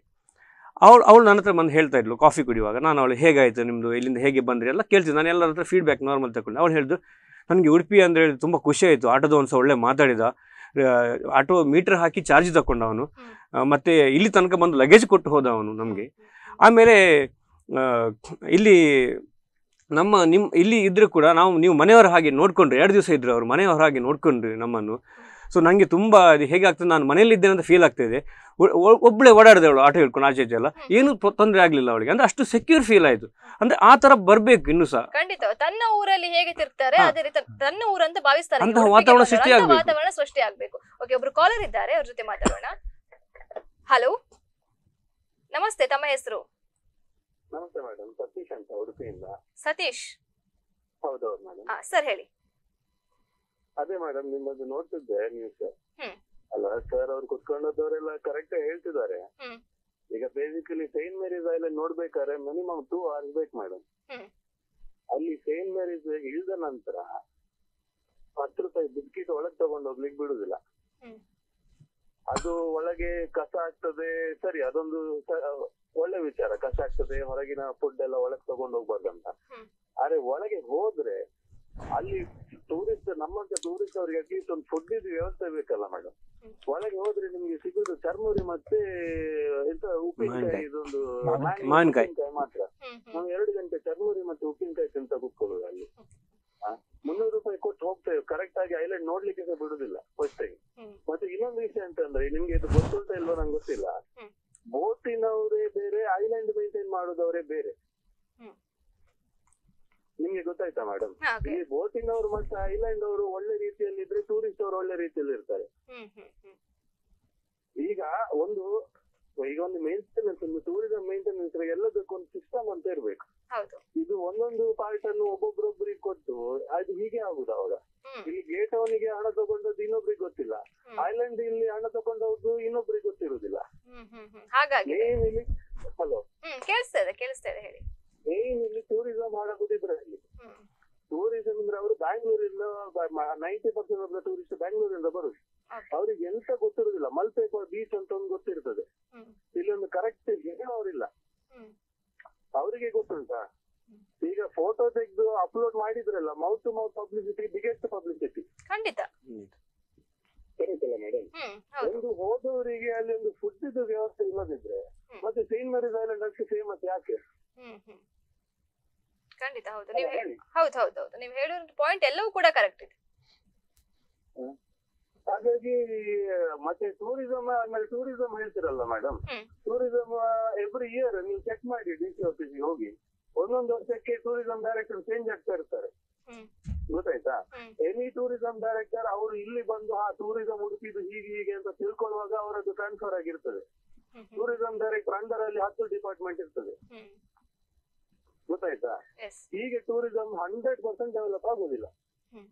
ಇದು ಎಷ್ಟು ಖರ್ಚು ಮಾಡಿದ್ರು ಅಷ್ಟೇ, ಎಷ್ಟು ಎಂತ ಮಾಡಿದ್ರು ಅಷ್ಟೇ. ಕರೆಕ್ಟ್ ಒಂದು ಸಿಸ್ಟಮ್ಸ್ ಅಲ್ಲಿ ಎಲ್ಲ ಸರಿ ಆಗ್ತದೆ. ಈಗ ಊಟವೇ ಕೊಡ್ಲಿಲ್ಲ, ಟೂರಿಸಂ ಉಡುಪಿ ಟೂರಿಸಂ ಟಾಪ್ ಹೇಳಿದ್ರೆ ಆಗ್ತದಾ? ಖಂಡಿತ ಸರ್, ಒಳ್ಳೆ ಮಾತನ್ನ ಹೇಳಿದ್ರು. Thank you so much. ಈಗ ತಿಂಡಿಯ ವಿಚಾರದಲ್ಲಿ ಅವ್ರು ಹೇಳಿದ್ರು, ಈಗ ಹೆಚ್ಚಿನ ನ್ಯಾಷನಲ್ ಪಾರ್ಕ್ಸ್ ಅಲ್ಲೆಲ್ಲ ಹೇಗೆ ಸಿಸ್ಟಮ್ ಇದೆ ಅಂದ್ರೆ, ನಿಮ್ಮ ಬ್ಯಾಗ್ ಅನ್ನು ಚೆಕ್ ಮಾಡಿ ನೋಡ್ತಾರೆ. ನಿಮ್ಮ ಹತ್ರ ನೀರಿನ ಬಾಟ್ಲಿ ಒಂದಿದೆ, ಬಿಸ್ಕೆಟ್ ಪ್ಯಾಕೆಟ್ 2 ಇದೆ, ಮತ್ತೆ ಏನೆಲ್ಲ ಬಳಸಿ ಬಿಸಾಡುವಂತಿದೆ ಅದೆಲ್ಲ ನೋಟ್ ಮಾಡಿಕೊಳ್ತಾರೆ. ನಿಮ್ಮ ಹತ್ರ ಒಂದು ಅಡ್ವಾನ್ಸ್ ಆಗಿ ಇಷ್ಟು ತಗೊಳ್ತಾರೆ ಹಣ. ನೀವು ಅದಷ್ಟನ್ನು ವಾಪಸ್ ತಂದು ತೋರಿಸಿದ್ರೆ ಮಾತ್ರ ಆ ಅಡ್ವಾನ್ಸ್ ಹಣ ವಾಪಸ್ ಸಿಗ್ತದೆ. ಇಲ್ಲದಿದ್ರೆ ಆ ಹಣವನ್ನು ಅವರು ಕಸ ಹಾಕುವವರಿಗೆ ಕೊಡ್ತಾರೆ. ಇದು ಒಂದು ಸಿಸ್ಟಮ್ ಇದೆ. ಈ ತರದ ವಿಚಾರಗಳು ನಮ್ಮ ಟೂರಿಸಂನ ವಿಚಾರಕ್ಕೆ ಒಂದು ಎಚ್ಚರಿಕೆಯ ಕರಗಡ್ಡೆ. ಖಂಡಿತ ಇಲ್ಲಿ if they are not made to feel comfortable, tourist will go elsewhere. ಖಂಡಿತ. ಈಗ ಗ್ರೀಕ್ ಐಲ್ಯಾಂಡ್ ನ ಫೋಟೋ ನಾನು ಫೇಸ್ಬುಕ್ ಅಲ್ಲೇ ಹಾಕಿದ್ದೆ ಬೆಳಿಗ್ಗೆ. ಅಲ್ಲೇ ಹೇಳಿದ್ರು, ನೀವು ಫೋಟೋ ತೆಗೆದು ಶೇರ್ ಮಾಡಿ ನಿಮ್ಮ ಫ್ರೆಂಡ್ಸ್ ಒಟ್ಟಿಗೆ ಹಂಚಿಕೊಳ್ಳಿ, ನಮಗೆ ಪಬ್ಲಿಸಿಟಿ ಕೊಡಿ ಅಂತ ಹೇಳಿ ಹಾಕಿದ್ರು ಅವರು. ಅಲ್ಲಿವರೆಗೆ ಹೋಗುದು ಸ್ವಲ್ಪ ಖರ್ಚಿನ ವಿಚಾರ, ಅಲ್ಲಿ ಸಹ ಸ್ವಲ್ಪ ದುಬಾರಿ. ಅದಕ್ಕೋಸ್ಕರ ಕೆಲವು ಕಡೆಯಲ್ಲಿ ಅಲ್ಲಿದ್ದೇ ಸೆಟ್ಟಿಂಗ್ ಅನ್ನು, ಗೋವಾದಲ್ಲಿ ಅಲ್ಲಿದ್ದು ಸೆಟ್ಟಿಂಗ್ ಅನ್ನು ಮಾಡಿದ್ದಾರೆ ವೆಡ್ಡಿಂಗ್ ಫೋಟೋ ಶೂಟ್ಗೆ. ಗ್ರೀಕ್ ಐಲ್ಯಾಂಡ್ ನ ಇಡೀ ಚಿತ್ರಣವನ್ನು ಮಾಡಿಟ್ಟಿದ್ದಾರೆ, ಫೋಟೋಗ್ರಾಫರ್ಗೆ ಏನ್ ಬೇಕೋ ಅದನ್ನು ಮಾಡಿಟ್ಟಿದ್ದಾರೆ. ಸೊ ಈಗ ಮಲ್ಪೆಯಲ್ಲಿ ಪ್ರೀ ವೆಡ್ಡಿಂಗ್ ಫೋಟೋ ಶೂಟ್ ಕಷ್ಟ ಆದ್ರೆ ಹತ್ತಿರದ ಗೋವಾಕ್ಕೆ ಹೋಗಿ ಮಾಡ್ತಾರೆ ಜನ. ಹೌದು, ಆಗ ಹಣ ಹೊರಗೆ ಹೋಗ್ತದೆ, ನಮ್ಗೆ ಬರಬೇಕಾದ ಟೂರಿಸಂ ಹಣ ಹೊರಗೆ ಹೋಗ್ತದೆ. ಜನರಿಗೆ ಈಗ ಬ್ಯಾಡ್ ಎಕ್ಸ್ಪೀರಿಯನ್ಸ್ ಆದ್ರೆ ಏನ್ ಹೇಳ್ತಾರೆ ಗೊತ್ತಾ, ಅಲ್ಲಿ ಹೋಗ್ಬೇಡಿ, ನೀವು ಬೇರೆ ಕಡೆ ಹೋಗಿ, ಒಳ್ಳೆ ಪ್ಲೇಸ್ ಇದೆ, ಉಡುಪಿಗೆ ಹೋಗ್ಬೇಡಿ ಅಂತ ಹೇಳ್ತಾರೆ. ಮೊದ್ಲು ಏನ್ ಹೇಳ್ತಿದ್ರು ಅಂದ್ರೆ ಉಡುಪಿಗೆ ಬನ್ನಿ ಅಂತ ಹೇಳ್ತಾರೆ. ಇವಾಗ ಈ ತರ ಮಾತು ಬರ್ತದೆ. ಇದರಿಂದ ಎಫೆಕ್ಟ್ ಆಗೋದು ಯಾರಿಗೆ?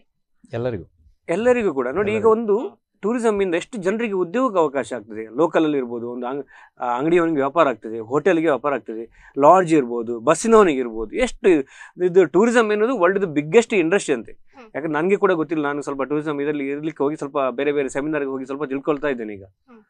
ಸೊ ನಮ್ಗೆ ಈಗ ಉಡುಪಿಗೆ ಜನರು ತುಂಬಾ ಬರಬೇಕು. ಅದೇ ಕಿರಣ್ ಸರ್ ಹೇಳಿದಾಗೆ ಮೂಲಭೂತ ಸೌಕರ್ಯ ಏನಿದೆ ಅದನ್ನ ನಾವು ಸರಿ ಮಾಡ್ಬೇಕು ಫಸ್ಟಿಗೆ. ಈಗ ಮಲ್ಪೆಯಿಂದ ಅಲ್ಲಿಗೆ ಹೋಗೋಕೆ ರೋಡ್ ಯಾವಾಗ್ಲೂ ಬ್ಲಾಕ್ ಸಂಡೇ. ಬಟ್ ಇದ್ರ ಬಗ್ಗೆ ಯಾರು ಮಾತಾಡ್ಬೇಕು ಸರ್? ಈಗ ನಾವು ಈಗ ಕೂತ್ಕೊಂಡು ಡಿಸ್ಕಷನ್ ಮಾಡ್ತೇವೆ, ಕಾಲ್ ಮಾಡ್ತಾರೆ ಹೇಳಿದ್ರೆ ಫಸ್ಟ್ ಸಿಸ್ಟಮ್ ಸರಿ ಆಗ್ಬೇಕು. ರೋಡ್ ನ ಬಗ್ಗೆ ಹೇಳೋದಾದ್ರೆ, ಈಗ ಜಾಗ ಎಕ್ವೈರ್ ಮಾಡ್ಲಿಕ್ಕೆ ನೋಟಿಫಿಕೇಶನ್ ಆಗಿದೆ, ಇನ್ನೊಂದು ಸ್ವಲ್ಪ ವರ್ಷಗಳಲ್ಲಿ ರೋಡ್ ಆಗ್ತದೆ. 169A ಹೈವೇ ಅಲ್ಲಿವರೆಗೆ ಮುಂದುವರೆದು ಮಲ್ಪೆವರೆಗೆ ಹೋಗ್ತದೆ. ಆದ್ರೆ ಇನ್ಫ್ರಾಸ್ಟ್ರಕ್ಚರ್ ಕರೆಕ್ಟ್ ಆಗಿ ಮಾಡಬೇಕು. ಖಂಡಿತ. ಮತ್ತೆ ಒಮ್ಮೆ ಒಂದು ಫೀಸ್ ಇರಬೇಕು. ಒಂದು ಟೂರಿಸ್ಟ್ಗೆ ಒಂದು ಕಡೆಗೆ ಬಂದಾಗ ಒಂದು ಫೀಸ್, ಡೆವಲಪ್ಮೆಂಟ್ ಫೀಸ್ ಅಂತ ಒಮ್ಮೆ ತಕೊಳ್ಳಿ. ಮತ್ತೆ ಒಳಗೆ ಹೋದಾಗ ಅವನಿಗೆ ಎಲ್ಲಾ ವಿಷಯಗಳು ಮತ್ತೆ ಚಾರ್ಜಬಲ್ ಇರಬಾರ್ದು. ಪುನಃ ರಸೀದಿ ಹರಿಯುವ ಸಿಸ್ಟಮ್ ಇರಬಾರ್ದು. ನಗು ಮುಖದ ಸೇವೆ ಇರಬೇಕು, ಸೆಕ್ಯೂರ್ ಫೀಲ್ ಇರಬೇಕು, ಮತ್ತೆ ಪುನಃ ಬರ್ಬೇಕು. ಅವನು ಒಂದ್ಸಲ ಹೋದ ನನ್ನ ಫ್ರೆಂಡ್ಸ್ ಒಟ್ಟಿಗೆ ಪುನಃ ಬರ್ಬೇಕು. ಆ ತರ ವಾತಾವರಣ ಸೃಷ್ಟಿ ಆಗ್ಬೇಕು. ದೊಡ್ಡ ಜಾಗದಲ್ಲೆಲ್ಲ ಏನ್ ಮಾಡ್ತಾರೆ ಅಂದ್ರೆ, ಇಲ್ಲಿ ಪುನಃ ರಸೀದಿಯ ಪ್ರಶ್ನೆ ಬಂದಿತ್ತು. ದೊಡ್ಡ ಜಾಗದಲ್ಲಿ ಏನ್ ಮಾಡ್ತಾರೆ, QR ಕೋಡ್ ಇರುವ ರಿಸ್ಟ್ ಬ್ಯಾಂಡ್ ಕೊಟ್ಟು ಬಿಡ್ತಾರೆ. ನೀವು ಒಂದು ಕಡೆ ಪೇಮೆಂಟ್ ಮಾಡಿದ ಕೂಡ ರಿಸ್ಟ್ ಬ್ಯಾಂಡ್ ಎಲ್ಲಿ ಚೆಕ್ ಮಾಡಿದ್ರೆ ರಿಸ್ಟ್ ಬ್ಯಾಂಡ್ ತೋರಿಸಿದ್ರೆ ಸರಿ, ನಿಮ್ಮ ಪೇಮೆಂಟ್ ಆಗಿದೆ ಅಂತ ಗೊತ್ತಾಗ್ತದೆ ಅವರಿಗೆ. ಆದಷ್ಟು ಡಿಜಿಟಲಿ ಹೋದ ಹಾಗೆ ಪೇಪರ್ಲೆಸ್ ಕೂಡ ಆಗ್ತದೆ ಕೆಲವೆಲ್ಲ. ಇದು ಕಾಂಬೋಡಿಯಾದಲ್ಲಿ ಆಂಕೋರ್ ವಾಟಿಗೆ ಹೋಗುವಾಗ ಟಿಕೆಟ್ ನಲ್ಲಿ ನಿಮ್ಮ ಫೋಟೋ ಪ್ರಿಂಟ್ ಮಾಡಿ ಕೊಡ್ತಾರೆ. ಅದು ಟ್ರಾನ್ಸ್ಫರಬಲ್ ಅಲ್ಲ. ಈಗ ಕೆಲವರು ಟಿಕೆಟ್ ಅನ್ನು ಟ್ರಾನ್ಸ್ಫರ್ ಮಾಡ್ತಾರೆ. ಅವರು ಪ್ರತಿದಿನ ನೀವು ಹೋಗುವಾಗ ಅದ್ರ ಒಂದು ಸಣ್ಣ ತೂತು ಮಾಡಿಡ್ತಾರೆ, ನೀವು ಈ ದಿನ ಹೋದ್ರಿ ಅಂತ. 3 ದಿನದ ಪಾಸ್ ಇದೆ, 1 ವಾರದ ಪಾಸ್ ಇದೆ, 1 ತಿಂಗಳ ಪಾಸ್ ಇದೆ. ಅದೇ ಮಂಜುನಾಥ್ ಅವರೇ, ನೀವು ಹೋದಾಗ, ನಿಮ್ಗೆ ಮಲ್ಪೆ ಬೀಚಿಗೆ ಹೋದಾಗ ಯಾವ ರೀತಿಯಲ್ಲಿ ಎಕ್ಸ್ಪೀರಿಯನ್ಸ್ ಆಗಿತ್ತು? ತುಂಬಾ ಬಾರಿ ಹೋಗಿರ್ಬಹುದು. ಹೌದು, ನಾನು ಮಲ್ಪೆ ಬೀಚ್ ಅಥವಾ ಸೈಂಟ್ ಮೇರಿಸ್ಗೆ ಹೋದಾಗ್ಲೆಲ್ಲ, ಅದೇ ನಾನು ಇತ್ತೀಚೆಗೆ 1 ತಿಂಗಳ ಹಿಂದೆ ಅಷ್ಟೇ ಹೋದೆ. ಅಲ್ಲಿ ಹೋದಾಗ ಏನಾಗಿತ್ತು ಅಂತ ಹೇಳಿದ್ರೆ, ನನಗೂ ಸೇಮ್ ಎಕ್ಸ್ಪೀರಿಯನ್ಸ್. ಅದೇ ವ್ಯಕ್ತಿ ಯಾರು ನಿನ್ನೆ ವ್ಲಾಗರಿಗೆ ಒಂದ್ ಸ್ವಲ್ಪ ಕೆಟ್ಟ ಎಕ್ಸ್ಪೀರಿಯನ್ಸ್ ಕೊಟ್ಟನೋ ಆ ವ್ಯಕ್ತಿಯೇ ಇದ್ರು. ಸೊ ನಾನು ಕೂಡ ಕ್ಯಾಮ್ರಾ ಇದೆ, ನನ್ನ ತುಂಬಾ ಪ್ರೀತಿಯ ಕ್ಯಾಮ್ರಾ. ಸೊ 1 ಲಕ್ಷ ರೂಪಾಯಿ ಇದಕ್ಕೆ ಹಣ ಇದೆ. ಸೊ ನನಗೇನು ಅಂತ ಹೇಳಿದ್ರೆ, ಆದ್ರೆ ನಾವು ಇಲ್ಲಿ ಒಮ್ಮೆ 300 ರೂಪಾಯಿ ಕೊಟ್ಟಿದ್ದೆ. ಇಲ್ಲಿ ಬೋಟ್ ಹತ್ತುವಾಗ ಸೈಂಟ್ ಮೇರಿಸ್ಗೆ ಅಂತ 300 ರೂಪಾಯಿ ಕೊಟ್ಟಿದ್ದೆ. ಪುನಃ ಯಾವುದೇ ಕಾರಣಕ್ಕೂ ಇಲ್ಲಿ ಏನು ಬೋರ್ಡ್ ಸಹಿತ ಇಲ್ಲ, ಕ್ಯಾಮ್ರಾ ತಗೊಂಡು ಹೋಗ್ಬೋದಾ ಬಾರ್ದಾ, ಅದಕ್ಕೆ ಪುನಃ ಎಕ್ಸ್ಟ್ರಾ ಫೀಸ್ ಉಂಟು, ಅದ್ರ ಬಗ್ಗೆ ಏನು ಇನ್ಸ್ಟ್ರಕ್ಷನ್ ಇಲ್ಲ. ಸೊ ಅಲ್ಲಿ ನಾವು ಕೆಳಗೆ ಇಳಿದ ಕೂಡ್ಲೆ ಕ್ಯಾಮ್ರಾ ತಗೊಂಡು ಹೋಗ್ಬಾರ್ದು ಅಂತ. ಸರಿನಾ, ಕ್ಯಾಮ್ರಾಕ್ಕೆ ಆದ್ರೆ ಎಕ್ಸ್ಟ್ರಾ ನೀವು 200 ರೂಪಾಯಿ ಫೀಸ್ ಪೇ ಮಾಡಬೇಕು ಅಂತ. ಸರಿ, ಏನ್ ಮಾಡ್ಬೇಕು ಅಂತ ಹೇಳಿದ್ರೆ, ಆಯ್ತು ನಾನು ಕ್ಯಾಮ್ರಾ ಯೂಸ್ ಮಾಡುದಿಲ್ಲ, ನಾನು ಕ್ಯಾಮ್ರಾ ತಗೊಂಡು ಹೋಗ್ಲಿ. ಇಲ್ಲ, ಕ್ಯಾಮ್ರಾ ತಗೊಂಡು ಹೋಗ್ಲಿಕ್ಕೆ ಎಲ್ಲಿ ಇಡಬೇಕು? ಇಲ್ಲಿ ಇಡ್ಬೇಕು ಸರ್. ಅದು ನೋಡ್ಲಿಕ್ಕೆ ಬಹಳ ಚಂದ, ಮಡಲ್, ಹೆಣದ ಮಡಲಿನ ಒಂದಿದು. ಆದ್ರೆ ನಾನು ಅಲ್ಲಿ ಇಡ್ಲಿಕ್ಕೆ ನಿನ್ನೆ ವ್ಲಾಗರ್ಗೆ ಏನ್ ಸಮಸ್ಯೆ ಆಯ್ತು. ಸೊ ನನಗೂ ಕೂಡ 1 ಲಕ್ಷ ರೂಪಾಯಿ ಕ್ಯಾಮ್ರಾ ಇಲ್ಲಿ ಇಡಿ ಅಂತ ಹೇಳ್ತಾರೆ. ಇಲ್ಲಿ ಇಡಿ ಅಂತ ಹೇಳ್ತಾರೆ. ಏನು ಅಂತ ಹೇಳಿದ್ರೆ, ಒಂದು ಲಾಕ್ ಸಿಸ್ಟಮ್ ಇಲ್ಲ. ಮತ್ತೆ ಒಂದು ಲಾಕರ್ ಇಲ್ಲ ಸೊ ನಾನು ಹೀಗೆ ಯಾವ್ದೋ ಒಂದು ಈಗ ಚಪ್ಪಲ್ ಇಟ್ಟ ಹಾಗೆ ಇಟ್ಟು ಬರುದಾ ನನ್ನ ಕ್ಯಾಮ್ರಾವನ್ನ? ಕ್ಯಾಮ್ರಾ ಅಷ್ಟು ಬೆಲೆ ಪರ್ಮನೆಂಟ್ ಸ್ಟ್ರಕ್ಚರ್ ಮಾಡ್ಲಿಕ್ಕೆ ಇಲ್ಲ ಅಂತ ಹೇಳ್ತಾರೆ. ಆದ್ರೆ ಈ ಮೆಶ್ ಇಂದ ಒಂದೊಂದು ಬೇರೆ ಬೇರೆ ಬಾಕ್ಸ್ ಮಾಡಿ ಲಾಕರ್ ಸಿಸ್ಟಮ್ ಮಾಡ್ಬೋದು. ಯಾಕಂದ್ರೆ ಮತ್ತೆ ಅದು ಎತ್ಕೊಂಡು ತಗೊಂಡು ಬರ್ಬೋದು. ಆಗ ಬೀಗ ಹಾಕಿ ಹೋದ್ರೆ ಅಲ್ಲಿ ಎಂಜಾಯ್ ಮಾಡ್ಲಿಕ್ಕೆ ಆಗ್ತದೆ ಬಂದ ಪ್ಲೇಸ್ ಅಲ್ಲಿ ಅವನಿಗೆ. ಇಲ್ದಿದ್ರೆ ಅಲ್ಲಿ ನೀರಿಗೆ ಇಳಿದ್ರೆ ಗಮನ ಕ್ಯಾಮರಾದ ಕಡೆಗೆ ಇರ್ತದೆ. ಅದೇ ಅದು ಕೊನೆಗೆ ಬರೋದು ಕ್ಯಾಮರಾ ಇದೆಯಾ ಇಲ್ವಾ ಅಂತ. ಇನ್ಫ್ರಾಸ್ಟ್ರಕ್ಚರ್ ಡೆವಲಪ್ಮೆಂಟ್ ಮತ್ತೆ ಹ್ಯೂಮನ್ ಇಂಟರ್ಫೇಸ್ ಎರಡೇ. ಅಷ್ಟೇ ಇನ್ಫ್ರಾಸ್ಟ್ರಕ್ಚರ್ ಡೆವಲಪ್ಮೆಂಟ್ ಅದಕ್ಕೆ ಗಮನ ಹರಿಸಬೇಕು. ಅದು ಈಶ್ವರಿಗೆ ಗಮನ ಹರಿಸಿದಾಗೆ ಕಾಣುದಿಲ್ಲ ಮೇಡಮ್. ಈ ಲಾಕರ್ ಸಿಸ್ಟಮ್ ವಿಷಯದಲ್ಲಿ ಆದ್ರೆ ನನ್ನದು ಮೂಲ ಪ್ರಶ್ನೆ, ಫೋಟೋಗ್ರಫಿಯನ್ನು ಬ್ಯಾನ್ ಮಾಡಬಾರ್ದು, ಫೋಟೋಗ್ರಫಿಗೆ ಫೀಸ್ ಇರಬಾರ್ದು. ಫೋಟೋಗ್ರಫಿಗೆ ಫೀಸ್ ಆಗ ಈ ಲಾಕರ್ ನ ಪ್ರಶ್ನೆ ಬರುದಿಲ್ಲ. ಲಾಕರ್ ಪ್ರಶ್ನೆ ಬರೋದೇ ಇಲ್ಲ. ನೋಡಿ, ನಾನು ಲಾಕರ್ ವಿಷಯದಲ್ಲಿ ನೋಡಿದಾಗೆ ಒಂದು ಕಾಶಿ ವಿಶ್ವನಾಥ ಟೆಂಪಲ್. ಸೊ ಅಲ್ಲಿಗೆ ನಾವು ಇವನ್ ಪರ್ಸ್ಗಳನ್ನು ಇಂತ ಕೆಲವೊಂದು ಇದನ್ನ ಏನ್ ತಗೊಂಡು ಹೋಗ್ಲಿಕ್ಕೆ ಇಲ್ಲ, ಮೊಬೈಲ್ ಅಥವಾ ಏನು ಒಳಗೆ ತಗೊಂಡು ಹೋಗ್ಲಿಕ್ಕೆ ಇಲ್ಲ. ಅಂತ ಸಂದರ್ಭದಲ್ಲಿ ಸಣ್ಣ ಅಂಗಡಿಗಳಲ್ಲೂ ಕೂಡ ಲಾಕರ್ಗಳಿದಾವೆ. ಸಣ್ಣದೇ ಒಂದು ಪೆಟ್ಟಿಗೆ ತರ 50 ರೂಪಾಯಿಗೆ, ಇಷ್ಟು ಹೊತ್ತಿಗೆ 50 ರೂಪಾಯಿ ಅಂತ ಹೇಳ್ಕೊಂಡು ಆಮೇಲೆ ಕೀಯನ್ನು ಕೂಡ ನಮ್ಗೆ ಕೊಟ್ಟು ಬಿಡ್ತಾರೆ. ಅದೇ ರೀತಿಯಲ್ಲಿ ನಾವು ಇದಕ್ಕೆ ಹೋಗ್ತೀವಲ್ಲ, ಇಲ್ಲಿ ನಮ್ಮ ಅಮೃತ್ಸರದಿಂದ ನಮ್ಮ ವಾಘಾ ಬಾರ್ಡರ್ ಹೋಗ್ತೀವಲ್ಲ, ಸೊ ಅಲ್ಲೂ ಕೂಡ ಅಷ್ಟೇ ನಮ್ಮ ಥಿಂಗ್ಸ್ ಗಳನ್ನೆಲ್ಲ ಒಳಗೆ ಬಾರ್ಡರ್ ಹತ್ರ ತಗೊಂಡು ಹೋಗ್ಲಿಕ್ಕಿಲ್ಲ. ಸೊ ಅಲ್ಲೂ ಕೂಡ ನಾರ್ಮಲ್ ಒಬ್ಬ ವ್ಯಾಪಾರಿ, ಒಬ್ಬ ಅಂಗಡಿಯವನ ಏನೋ ಒಂದು ಪೆಪ್ಸಿ ಕೋಕ್ ಇಂಥದನ್ನ ಮಾರುವವ ಜೊತೆಗೆ ಅವನು ಒಂದು ಏನ್ ಮಾಡ್ತಾನೆ, ಲಾಕರ್ ಸಿಸ್ಟಮ್ ಅನ್ನ ಮಾಡ್ತಾನೆ. ಸೊ ಸೈಂಟ್ ಮೇರೀಸ್ ಅಲ್ಲಿ ಇಂಥದೊಂದು ಮಾಡ್ಲಿಕ್ಕೆ ಆಗಲ್ವಾ? ಇಂಥದೊಂದು ಮಾಡ್ಲಿಕ್ಕೆ ಆಗಲ್ಲ. ಅದೇನು ಪರ್ಮನೆಂಟ್ ಸ್ಟ್ರಕ್ಚರ್ ಅಲ್ಲ, 4 ಪೆಟ್ಟಿಗೆ, ಅದರ ಕೀಯನ್ನ ನಮ್ಗೆ ಕೊಡ್ತಾನೆ, ಜೊತೆಗೆ ವಿಶ್ವಾಸದಿಂದ ಮಾತಾಡ್ತಾನೆ. ಸೊ ನನಗೆ ಈ ಕಾಶಿ ವಿಶ್ವನಾಥ ಟೆಂಪಲ್ ಇರ್ಬೋದು, ಕೋಟಿಗಟ್ಟಲೆ ಜನ ಬರ್ತಾರೆ ಮೇಡಮ್ ಪ್ರತಿದಿನ. ಆ ಗಂಗಾ ಆರತಿ ಅಥವಾ ಇದನ್ನೆಲ್ಲ ನೋಡ್ಲಿಕ್ಕೆ ಕೋಟಿಗಟ್ಟಲೆ ಜನ ಬರ್ತಾರೆ. ವಾಘಾ ಬಾರ್ಡರ್ ಹತ್ರ ಎಷ್ಟು ಜನ ಬರ್ತಾರೆ? ಹಾಗೆ ಪಕ್ಕದಲ್ಲಿ ಪಾಕಿಸ್ತಾನ ಇದೆ. ಆದ್ರೂ ಕೂಡ ಆ ಅಂಗಡಿಯವ ಮೇಡಮ್ ನನ್ಗೆ ಭಾಷೆನೂ ಸರಿಯಾಗಿ ಬರಲ್ಲ ಅಂತವನೊಬ್ಬ 100 ರೂಪಾಯಿ ಚಾರ್ಜು ನಿಮ್ಗೆ ಮಾತ್ರ ಲಾಕ್ ನಿಮ್ಮ ಹತ್ರ ಕೊಡ್ತೀವಿ. ಎಷ್ಟು ವಿಶ್ವಾಸ ಬರುತ್ತೆ ಗೊತ್ತಾ? ನಮ್ಗೆ ಇದೇ ಇಲ್ಲ. ನನಗೆ ಬಾರ್ಡರ್ ಹತ್ರ ಇದ್ದೇನೆ, ಭಾಷೆ ನಂಗೆ ಬರಲ್ಲ, ಎಷ್ಟೋ ದೂರದಲ್ಲಿದ್ದೇನೆ, ನನ್ನ ಥಿಂಗ್ಸ್ ನನ್ನ ಪರ್ಸನ್ ಸಹಿತ ನಾನು ಅಲ್ಲಿ ಇಟ್ಟು ಹೋಗ್ತಾ ಇದ್ದೇನೆ. ಅವನು ಒಂದು ನಗವಾಗ, ಮತ್ತೆ ಅವನು ಒಫಿಷಿಯಲ್ಲೂ ಅಲ್ಲ, ಯಾವ್ದೇ ಕಾರಣಕ್ಕೂ ಒಬ್ಬನಿಗಲ್ಲ. ಅವ್ನು ನಾರ್ಮಲ್ ಒಬ್ಬ ಅಂಗಡಿಯವ, ಅವನ ಬಟ್ಟೆನೂ ಕೂಡ ಚೆನ್ನಾಗಿಲ್ಲ, ಬಟ್ ಅವನ ಮಾತು, ಅವನ ನಗು ಇಲ್ಲ, ಅವನ ಮಾತು ಮತ್ತೊಂದು ನಗು ಎಷ್ಟು ಚಂದ ಇದೆ, ನಮ್ಗೆ ವಿಶ್ವಾಸ ಬಂದ್ಬಿಡುತ್ತೆ. ಸೊ ಅದು ನಮ್ಗೆ ಬೇಕಾಗಿರೋದು, ಬಿಟ್ರೆ ಬೇರೆ ಏನೂ ಇಲ್ಲ. ಅದೇ ಈ ವ್ಲಾಗರ್ ಹೋದಾಗ ಸಹ ಅವನು, ಅಣ್ಣ ನಿನ್ನ ಕ್ಯಾಮರಾ ನಾನು ಸೇಫ್ ಆಗಿ ಇಡ್ತೇನೆ ಅಂತ ಒಂದು ಮಾತು ಹೇಳಿದ್ರೆ ಈಗ ಮತ್ತೆ ಮನುಷ್ಯರ ಇಂಟರ್ಫೇಸ್ ಇಲ್ಲದೆ ಲಾಕರ್ ಸಿಸ್ಟಮ್ ಸಹ ಪಾಸಿಬಲ್ ಇದೆ. ಕಾಯಿನ್ ಹಾಕಿದ್ರೆ ಕೀ ಓಪನ್ ಆಗುವಂತದ್ದು, ನೀವು ಒಳಗೆ ಇಡ್ತೀರಿ, ನೀವು ಹೊರಗೆ ತೆಗೆದಾಗ ಕಾಯಿನ್ ನಿಮ್ಗೆ ವಾಪಸ್ ಸಿಗ್ತದೆ. ಆ ತರದ ಸಿಸ್ಟಮ್ ಇದೆ. ಜನರೇ ಇರ್ಬೇಕಂತಿಲ್ಲ. ಆದ್ರೆ ಈ ವಿಷಯದಲ್ಲಿ ನಮ್ಮ ಸೈಂಟ್ ಮೇರೀಸ್ ಐಲ್ಯಾಂಡ್ ಇರ್ಬೋದು, ಮಲ್ಪೆ ಪರಿಸರ ಇರ್ಬೋದು, ಅಲ್ಲಿ ಫೋಟೋ ಶೂಟ್ಗೆ, ಪ್ರೀ ವೆಡ್ಡಿಂಗ್ ಫೋಟೋ ಶೂಟಿಗೆ ಎಲ್ಲ ಮತ್ತೆ ಟ್ರೈಪಾಡ್ ತಕೊಂಡು ಹೋಗ್ಬಾರ್ದು ಅಂತ ಹೇಳೋದು, ಅದೆಲ್ಲ ಅನಾದಿ ಕಾಲದ ನಂಬಿಕೆಗಳು. ಯಾವುದು ಫೋಟೋಗ್ರಫಿ ಪ್ರೊಹಿಬಿಟೆಡ್, ಫೋಟೋಗ್ರಫಿ ಬ್ಯಾಂಡ್, ಅದೆಲ್ಲ ನ್ಯಾಚುರಲ್ ಬ್ಯೂಟಿಗೆ ಅಪ್ಲೈ ಆಗಬಾರ್ದು. ಮತ್ತೆ ಸೃಜನಶೀಲತೆಗೆ ಒಂದು ಕಡಿವಾಣ ಹಾಕಿದಾಗೆ ಇದು. ಖಂಡಿತ ಹೌದು. ನಾಳೆ ಇಲ್ಲಿ ನಿಂತು ನೋಡ್ಲಿಕ್ಕೆ ಇಷ್ಟು ಹಣ ಅಂತ ಹೇಳುವ ಸಾಧ್ಯತೆ ಉಂಟು. ಅದು ಬರ್ಬಾರ್ದು. ಎಷ್ಟು ಕೊಡ್ಬೇಕು, ಇಲ್ಲಿ ನಿಂತಿದ್ದಕ್ಕೆ ಅಷ್ಟು ಕೊಡ್ಬೇಕು ಅಂತ ರೂಲ್ಸ್ ಬರ್ಬೋದು, ಹೇಳಲಿಕ್ಕೆ ಆಗುದಿಲ್ಲ. ಸೊ ಈಗ ನಿನ್ನೆ ಅವ್ರು ಬಂದ್ರು, ಈಗ ಯೂಟ್ಯೂಬರ್ ಬಂದಿದ್ದಾರೆ. ಸೊ ಅವರೊಂದು ವಿಡಿಯೋ ಮಾಡಿದ್ರೆ ಈಗ ಎಷ್ಟು ಕಡೆ ವೈರಲ್ ಆಗಿದೆ. ಸೊ ಇದನ್ನೆಲ್ಲ ಎಷ್ಟು ಜನ ನೋಡಿರ್ತಾರೆ, ತುಂಬಾ ಜನ ನೋಡಿರ್ತಾರೆ. ಈಗ ಮೊನ್ನೆ ನೋಡಿ, ಈಗ ಕಾಂತಾರ ಫಿಲ್ಮ್ ಬಂದ ನಂತರ ಉಡುಪಿಗೆ ಜನ ಜಾಸ್ತಿ ಬರ್ತಾ ಇದ್ದಾರೆ. ಸೊ ನಮ್ದು ಯೂಟ್ಯೂಬರ್ ಕರೆಸಿದ್ರಲ್ಲ ನಮ್ಮ ಟೂರಿಸಂ ಡಿಪಾರ್ಟ್ಮೆಂಟ್, ಜಿಲ್ಲಾಡಳಿತ ಎಲ್ಲ, ಅದು ಎಷ್ಟು ಜನರಿಗೆ ರೀಚ್ ಆಗಿದೆ, ಉಡುಪಿಗೆ ಬರ್ಬೇಕಂದ್ರೆ. ಡಿಸೆಂಬರ್ನಲ್ಲಿ ಎಲ್ಲಿ ಸಹ ರೂಮ್ ಸಿಗ್ಲಿಲ್ಲ ಗೊತ್ತಿದೆ ಕೆಲವರು ಟೂರಿಸ್ಟ್ಗಳಿಗೆ, ಅಷ್ಟು ರಶ್ ಇತ್ತು ಉಡುಪಿ. ಅಂದ್ರೆ ಅಷ್ಟು ರೀಚ್ ಆಗಿದೆ, ನಮ್ಮ ಬ್ಲಾಗರ್ಸ್ ಮಾಡಿದ ಒಂದು ಸಕ್ಸಸ್ ಆಗಿದೆ ಅಷ್ಟು. ಈಗ ಇದು ಒಂದು ನೆಗೆಟಿವ್ ಪಾಯಿಂಟ್ ಕೂಡ ಅಷ್ಟೇ ರೀಚ್ ಆಗಿದೆ. ಪುನಃ ಅದನ್ನು ಹೇಗೆ ಸರಿಪಡಿಸುದು? ಈಗ ಅದು ಪಬ್ಲಿಸಿಟಿ ಯಾವಾಗ್ಲೂ ಹಾಗೆ, ಅದೊಂಥರ ಎರಡು ಅಲಗಿನ ಕತ್ತಿ ಇದ್ದ ಹಾಗೆ. ಹಾಗಾಗಿ ಮುಂದೆ ಇದು ಮರುಕಳಿಸಿದ ಹಾಗೆ ಒಂದು ಗಮನ ಹರಿಸಬೇಕು. ಬ್ರ್ಯಾಂಡ್ ಉಡುಪಿಯ ಹೆಸರು ಹಾಳಾಗಬಾರ್ದು.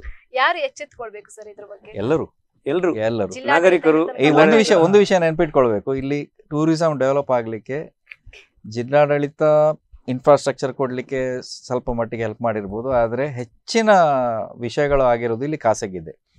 ಉಡುಪಿ ತಿಂಡಿಯ ಬಗ್ಗೆ ಇರ್ಬೋದು, ಉಡುಪಿ ಹಾಸ್ಪಿಟಾಲಿಟಿ ಬಗ್ಗೆ ಇರ್ಬೋದು, ಹೋಮ್ ಸ್ಟೇಗಳ ಬಗ್ಗೆ ಇರ್ಬೋದು, ಹೆಚ್ಚಿನ ಕಡೆಯಲ್ಲಿ ಆಗಿರೋದು ಸ್ವಪ್ರಯತ್ನದಿಂದ ಆಗಿರೋದು. ಮತ್ತೆ ಇಲ್ಲಿರುವಂತ ಅಟ್ರಾಕ್ಷನ್ಸ್, ಕಂಬಳ, ಕೋಲ, ದೇವಸ್ಥಾನದಲ್ಲಿ ಆಗುವಂತ ಇದು, ಅದೆಲ್ಲ ಪ್ರೈವೇಟ್ ಎಫರ್ಟ್. ಅದಕ್ಕೆ ನಾವು ಪಬ್ಲಿಸಿಟಿ ಕೊಡುವಂತ ವಿಚಾರಿಸಲ್ಲ. ಪಂಚಾಂಗ ನೋಡಿ ಬರುವವರು ಇದ್ದಾರೆ, ಉದಯಾಣಿ ಕ್ಯಾಲೆಂಡರ್ ನೋಡಿ ಇಲ್ಲಿ ಉತ್ಸವಕ್ಕೆ ಬರುವವರು ಇದ್ದಾರೆ, ಕಂಬಳ ಕ್ಯಾಲೆಂಡರ್ ಅನ್ನು ಇಂಟರ್ನೆಟ್ ಅಲ್ಲಿ ನೋಡಿ ಬರುವವರು ಇದ್ದಾರೆ. 750 ಫೋಟೋಗ್ರಾಫರ್ಸ್ ಬಂದದ್ದು ಕಟಪಾಡಿ ಕಂಬಳದಲ್ಲಿ ನೋಡಿದ್ದೇನೆ ನಾನು. ಸರ್, ಈಗ ಫೋಟೋ ಟೂರಿಸಂ ತುಂಬಾ ಪ್ರಮೋಟ್ ಆಗ್ತಿದೆ ಸರ್. ನನ್ನ ಫ್ರೆಂಡ್ ಒಬ್ಬ ಮುಂಬೈ ಅವನು, ಅವನೇ ಇದು ಮಾಡಿ, ಅವನಿಗೆ ನಾನು ಇಂಟರ್ನಲ್ಲಿ ಹೆಲ್ಪ್ ಮಾಡ್ತಿದ್ದೇನೆ. ಅವನು ಬೇರೆ ಬೇರೆ ರಾಜ್ಯದಿಂದ, ಎಲ್ಲಿಂದ, ಕಲ್ಕತ್ತಾದಿಂದ, ಗುಜರಾತಿಂದ, ರಾಜಸ್ಥಾನದಿಂದ, ಬೇರೆ ಬೇರೆ ರಾಜ್ಯದಿಂದ ಇಲ್ಲಿ ಬರ್ತಾ ಇದ್ದಾರೆ. ಇಲ್ಲಿ ಕಂಬಳ, ಕೋಲ, ಇಲ್ಲಿ 4 ದಿನ ಇರ್ತಾರೆ ಬಂದು. ಕಂಬಳ, ಕೋಲ, ಇಲ್ಲಿನ ಪ್ಲೇಸಸ್, ಫಿಶರ್ಮೆನ್ಸ್ ಅಲ್ಲಿ ಕರ್ಕೊಂಡು ಹೋಗ್ತಾರೆ. ಸೊ ಇದು ಅಷ್ಟು ಜನ ಬರ್ತಾರೆ, ಇಲ್ಲಿ ಸ್ಟೇ ಆಯಿತು. ಇಲ್ಲಿನ ಫೋಟೋಗಳು ವರ್ಲ್ಡ್ ವೈಡ್ ಅದು ಸಹ ಕಾಂಪಿಟೇಷನ್ಗೆ ಹಾಕ್ತಾರೆ ಬಂದವರೆಲ್ಲ. ದೊಡ್ಡ ದೊಡ್ಡ ಆರ್ಟಿಸ್ಟ್ ಬರ್ತಾರೆ, ಅವ್ರು ಎಕ್ಸಿಬಿಟ್ ಮಾಡ್ತಾರೆ ಫೋಟೋನು. ಎಷ್ಟು ರೀಚ್ ಆಗ್ತದೆ ನೋಡಿ, ಎಲ್ಲಿಂದ ಎಲ್ಲಿಗೆ ಒಂದು ಕನೆಕ್ಷನ್ ನೋಡಿ. ಮತ್ತೆ ಫೋಟೋಗ್ರಾಫರ್ಸ್ ಅವರಿಗೆ ಒಂದು ಜಾಗದ ಎಲ್ಲ ಉತ್ತಮ ತಾಣಗಳು ಗೊತ್ತಿರ್ತದೆ. ಈ ಕಾನ್ಸೆಪ್ಟಿಗೆ ಈಗ ಟೂರಿಸಂ ವರ್ಲ್ಡ್ ಅಲ್ಲಿ ಹೇಳುದು ಟ್ರಾವೆಲ್ ಲೈಕ್ ಆನ್ ಇನ್ಸೈಡರ್ ಅಂತೇಳಿ. ಈಗ ದೊಡ್ಡ ಬಸ್ಸಿನಲ್ಲಿ 50 ಜನ ಒಂದು ಟೂರ್ ಪ್ಯಾಕೇಜ್ ಅಲ್ಲಿ ಹೋಗೋ ಕಾಲ ಎಲ್ಲ ಹೋಯ್ತು. ಒಬ್ಬ ಫೋಟೋಗ್ರಾಫರ್ ಹಿಡಿದು ಒಂದು ಫ್ಯಾಮಿಲಿ ಅವನೊಟ್ಟಿಗೆ ಹೋಗ್ತದೆ. ಅವರಿಗೆ 1 ದಿನದಲ್ಲಿ ಅಥವಾ 2 ದಿನದಲ್ಲಿ ನಿಮ್ಮ ಟೈಮ್ ಎಷ್ಟುಂಟು ಅದರ ಮೇಲೆ, ನಿಮ್ಮ ಬಜೆಟ್ ಉಂಟು ಎಷ್ಟುಂಟು ಅದರ ಮೇಲೆ ನಿಮ್ಮನ್ನು ಸುತ್ತಾಡಿಸ್ತಾನೆ. ಅಡ್ವಾಂಟೇಜ್ ಅಂದ್ರೆ ನಿಮ್ಮ ಫೋಟೋವನ್ನು ಅವನು ಕ್ಲಿಕ್ ಮಾಡ್ತಾನೆ. ನೀವು ಕ್ಯಾಮರಾ ಬಿಟ್ಟು ಆರಾಮವಾಗಿ ಇಡೀ ಸೀನರಿಯನ್ನು ನೋಡ್ಬೋದು, ಎಂಜಾಯ್ ಮಾಡ್ಬೋದು. ಪ್ರವಾಸ ಮುಗಿಯೋ ಹೊತ್ತಿಗೆ ನಿಮ್ಗೆ ಅವನದ್ರದ್ದು ಎಲ್ಲ ತಮ್ಮ ಡ್ರೈವ್ ಅಲ್ಲಿ ಡೌನ್ಲೋಡ್ ಮಾಡಿ ಕೊಡ್ತಾನೆ. ಇದು ಟ್ರಾವೆಲ್ ಲೈಕ್ ಆನ್ ಇನ್ಸೈಡರ್ ಅಂತ. ಆಗ ನಿಮ್ಗೆ ಒಂದು ಒಳ್ಳೆ ತಿಂಡಿ ತಿನಿಸು ಸಿಕ್ಕುವ ಜಾಗ, ಅಥವಾ ಒಂದು ಬೇರೆ ಯಾರಿಗೂ ಸಿಕ್ಕದ ಸೂರ್ಯೋದಯ ಅಥವಾ ಸೂರ್ಯಾಸ್ತ ಎಲ್ಲ ನಿಮ್ಗೆ ಕಾಣ್ತದೆ. ಇತ್ತೀಚೆಗೆ ಇದನ್ನ ನಾನೊಂದು ಬೆಂಗಳೂರು ಒಂದು ಫ್ಯಾಮಿಲಿಗೆ ನಾನೇ ಸ್ವತಃ ಒಂದು ಇದನ್ನು ಮಾಡಿದೆ. ನಾವು ಫ್ರೆಂಡ್ಸ್ ಯಾವುದೇ ಕಾರಣಕ್ಕೂ ಈ ಬಿಸ್ನೆಸ್ ಅಥವಾ ಏಜೆಂಟ್ ತರ ಮಾಡಿದ್ದಲ್ಲ. ನನಗೂ ಕ್ರಿಸ್ಮಸ್ ರಜೆ ಇತ್ತು, ಆ ಹೊತ್ತಲ್ಲಿ ಇದನ್ನು ಮಾಡಿದೆ. ನಿಜಕ್ಕೂ ಅದು ನನಗೆ, ಅವರಿಗೂ ಆ ಒಂದು ಎಕ್ಸ್ಪೀರಿಯನ್ಸ್ ಇತ್ತು, ನನಗೂ ಒಬ್ಬ ಅತಿಥಿ ದೇವೋಭವ ನಾನು ಯಾವ ರೀತಿ ಇದು ಮಾಡ್ಬೇಕಿತ್ತು ನೋಡಿ, ಅದೇ ರೀತಿ ನನಗೂ ಒಂದು ಆಲೋಚನೆ ಬಂತು. ಬೆಂಗಳೂರಿನವರು ಉಡುಪಿಯಲ್ಲಿ ಏನ್ ನಿರೀಕ್ಷೆ ಮಾಡ್ತಾರೆ, ಅವ್ರಿಗೆ ಏನ್ ಬೇಕು, ಜೊತೆಗೆ ನಾನು ಅದನ್ನೆಲ್ಲ ಕೊಟ್ಟಾಗ ನೋಡಿ ಏನಾಗುತ್ತೆ ಅಂದ್ರೆ ಅವರಿಗೆ ಒಂದು ವೆಬ್ಸೈಟ್ಗಳಲ್ಲಿ ಅಥವಾ ಕೆಲವು ಸೋಷಿಯಲ್ ಮೀಡಿಯಾದಲ್ಲಿ ಇಂತಿಂತ ಜಾಗಗಳು ಮಾತ್ರ ಗೊತ್ತಿರ್ತವೆ.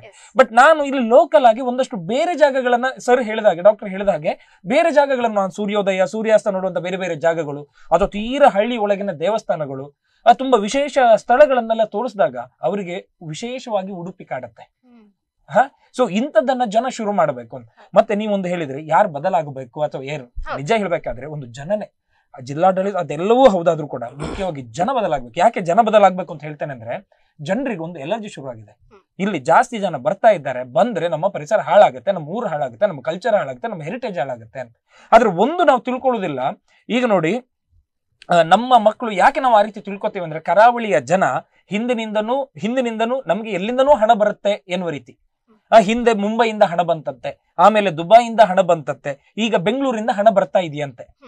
ಆದ್ರೆ ಅದು ಎಷ್ಟು ದಿನ ಅಂತ.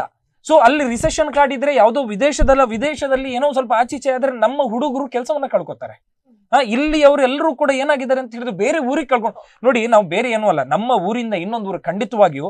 ಸೊ ನಾವಿಲ್ಲಿ ಏನ್ ಕಲ್ತಿರ್ತೀವಿ, BCom ಕಲ್ತಿರ್ತೀವಿ, BCA ಕಲ್ತಿರ್ತೀವಿ, ಅಥವಾ ಏನು ಡಿಗ್ರಿ ಅಥವಾ ಪೋಸ್ಟ್ ಗ್ರಾಜುಯೇಷನ್ ಇಂಜಿನಿಯರಿಂಗ್ ಕಲ್ತಿರ್ತೀವಿ, ಇದಕ್ಕೆ ಬೇಕಾದ ಜಾಬ್ ಇಲ್ಲಿ ಸಿಕ್ಕಿರ್ಲಿಕ್ಕಿಲ್ಲ.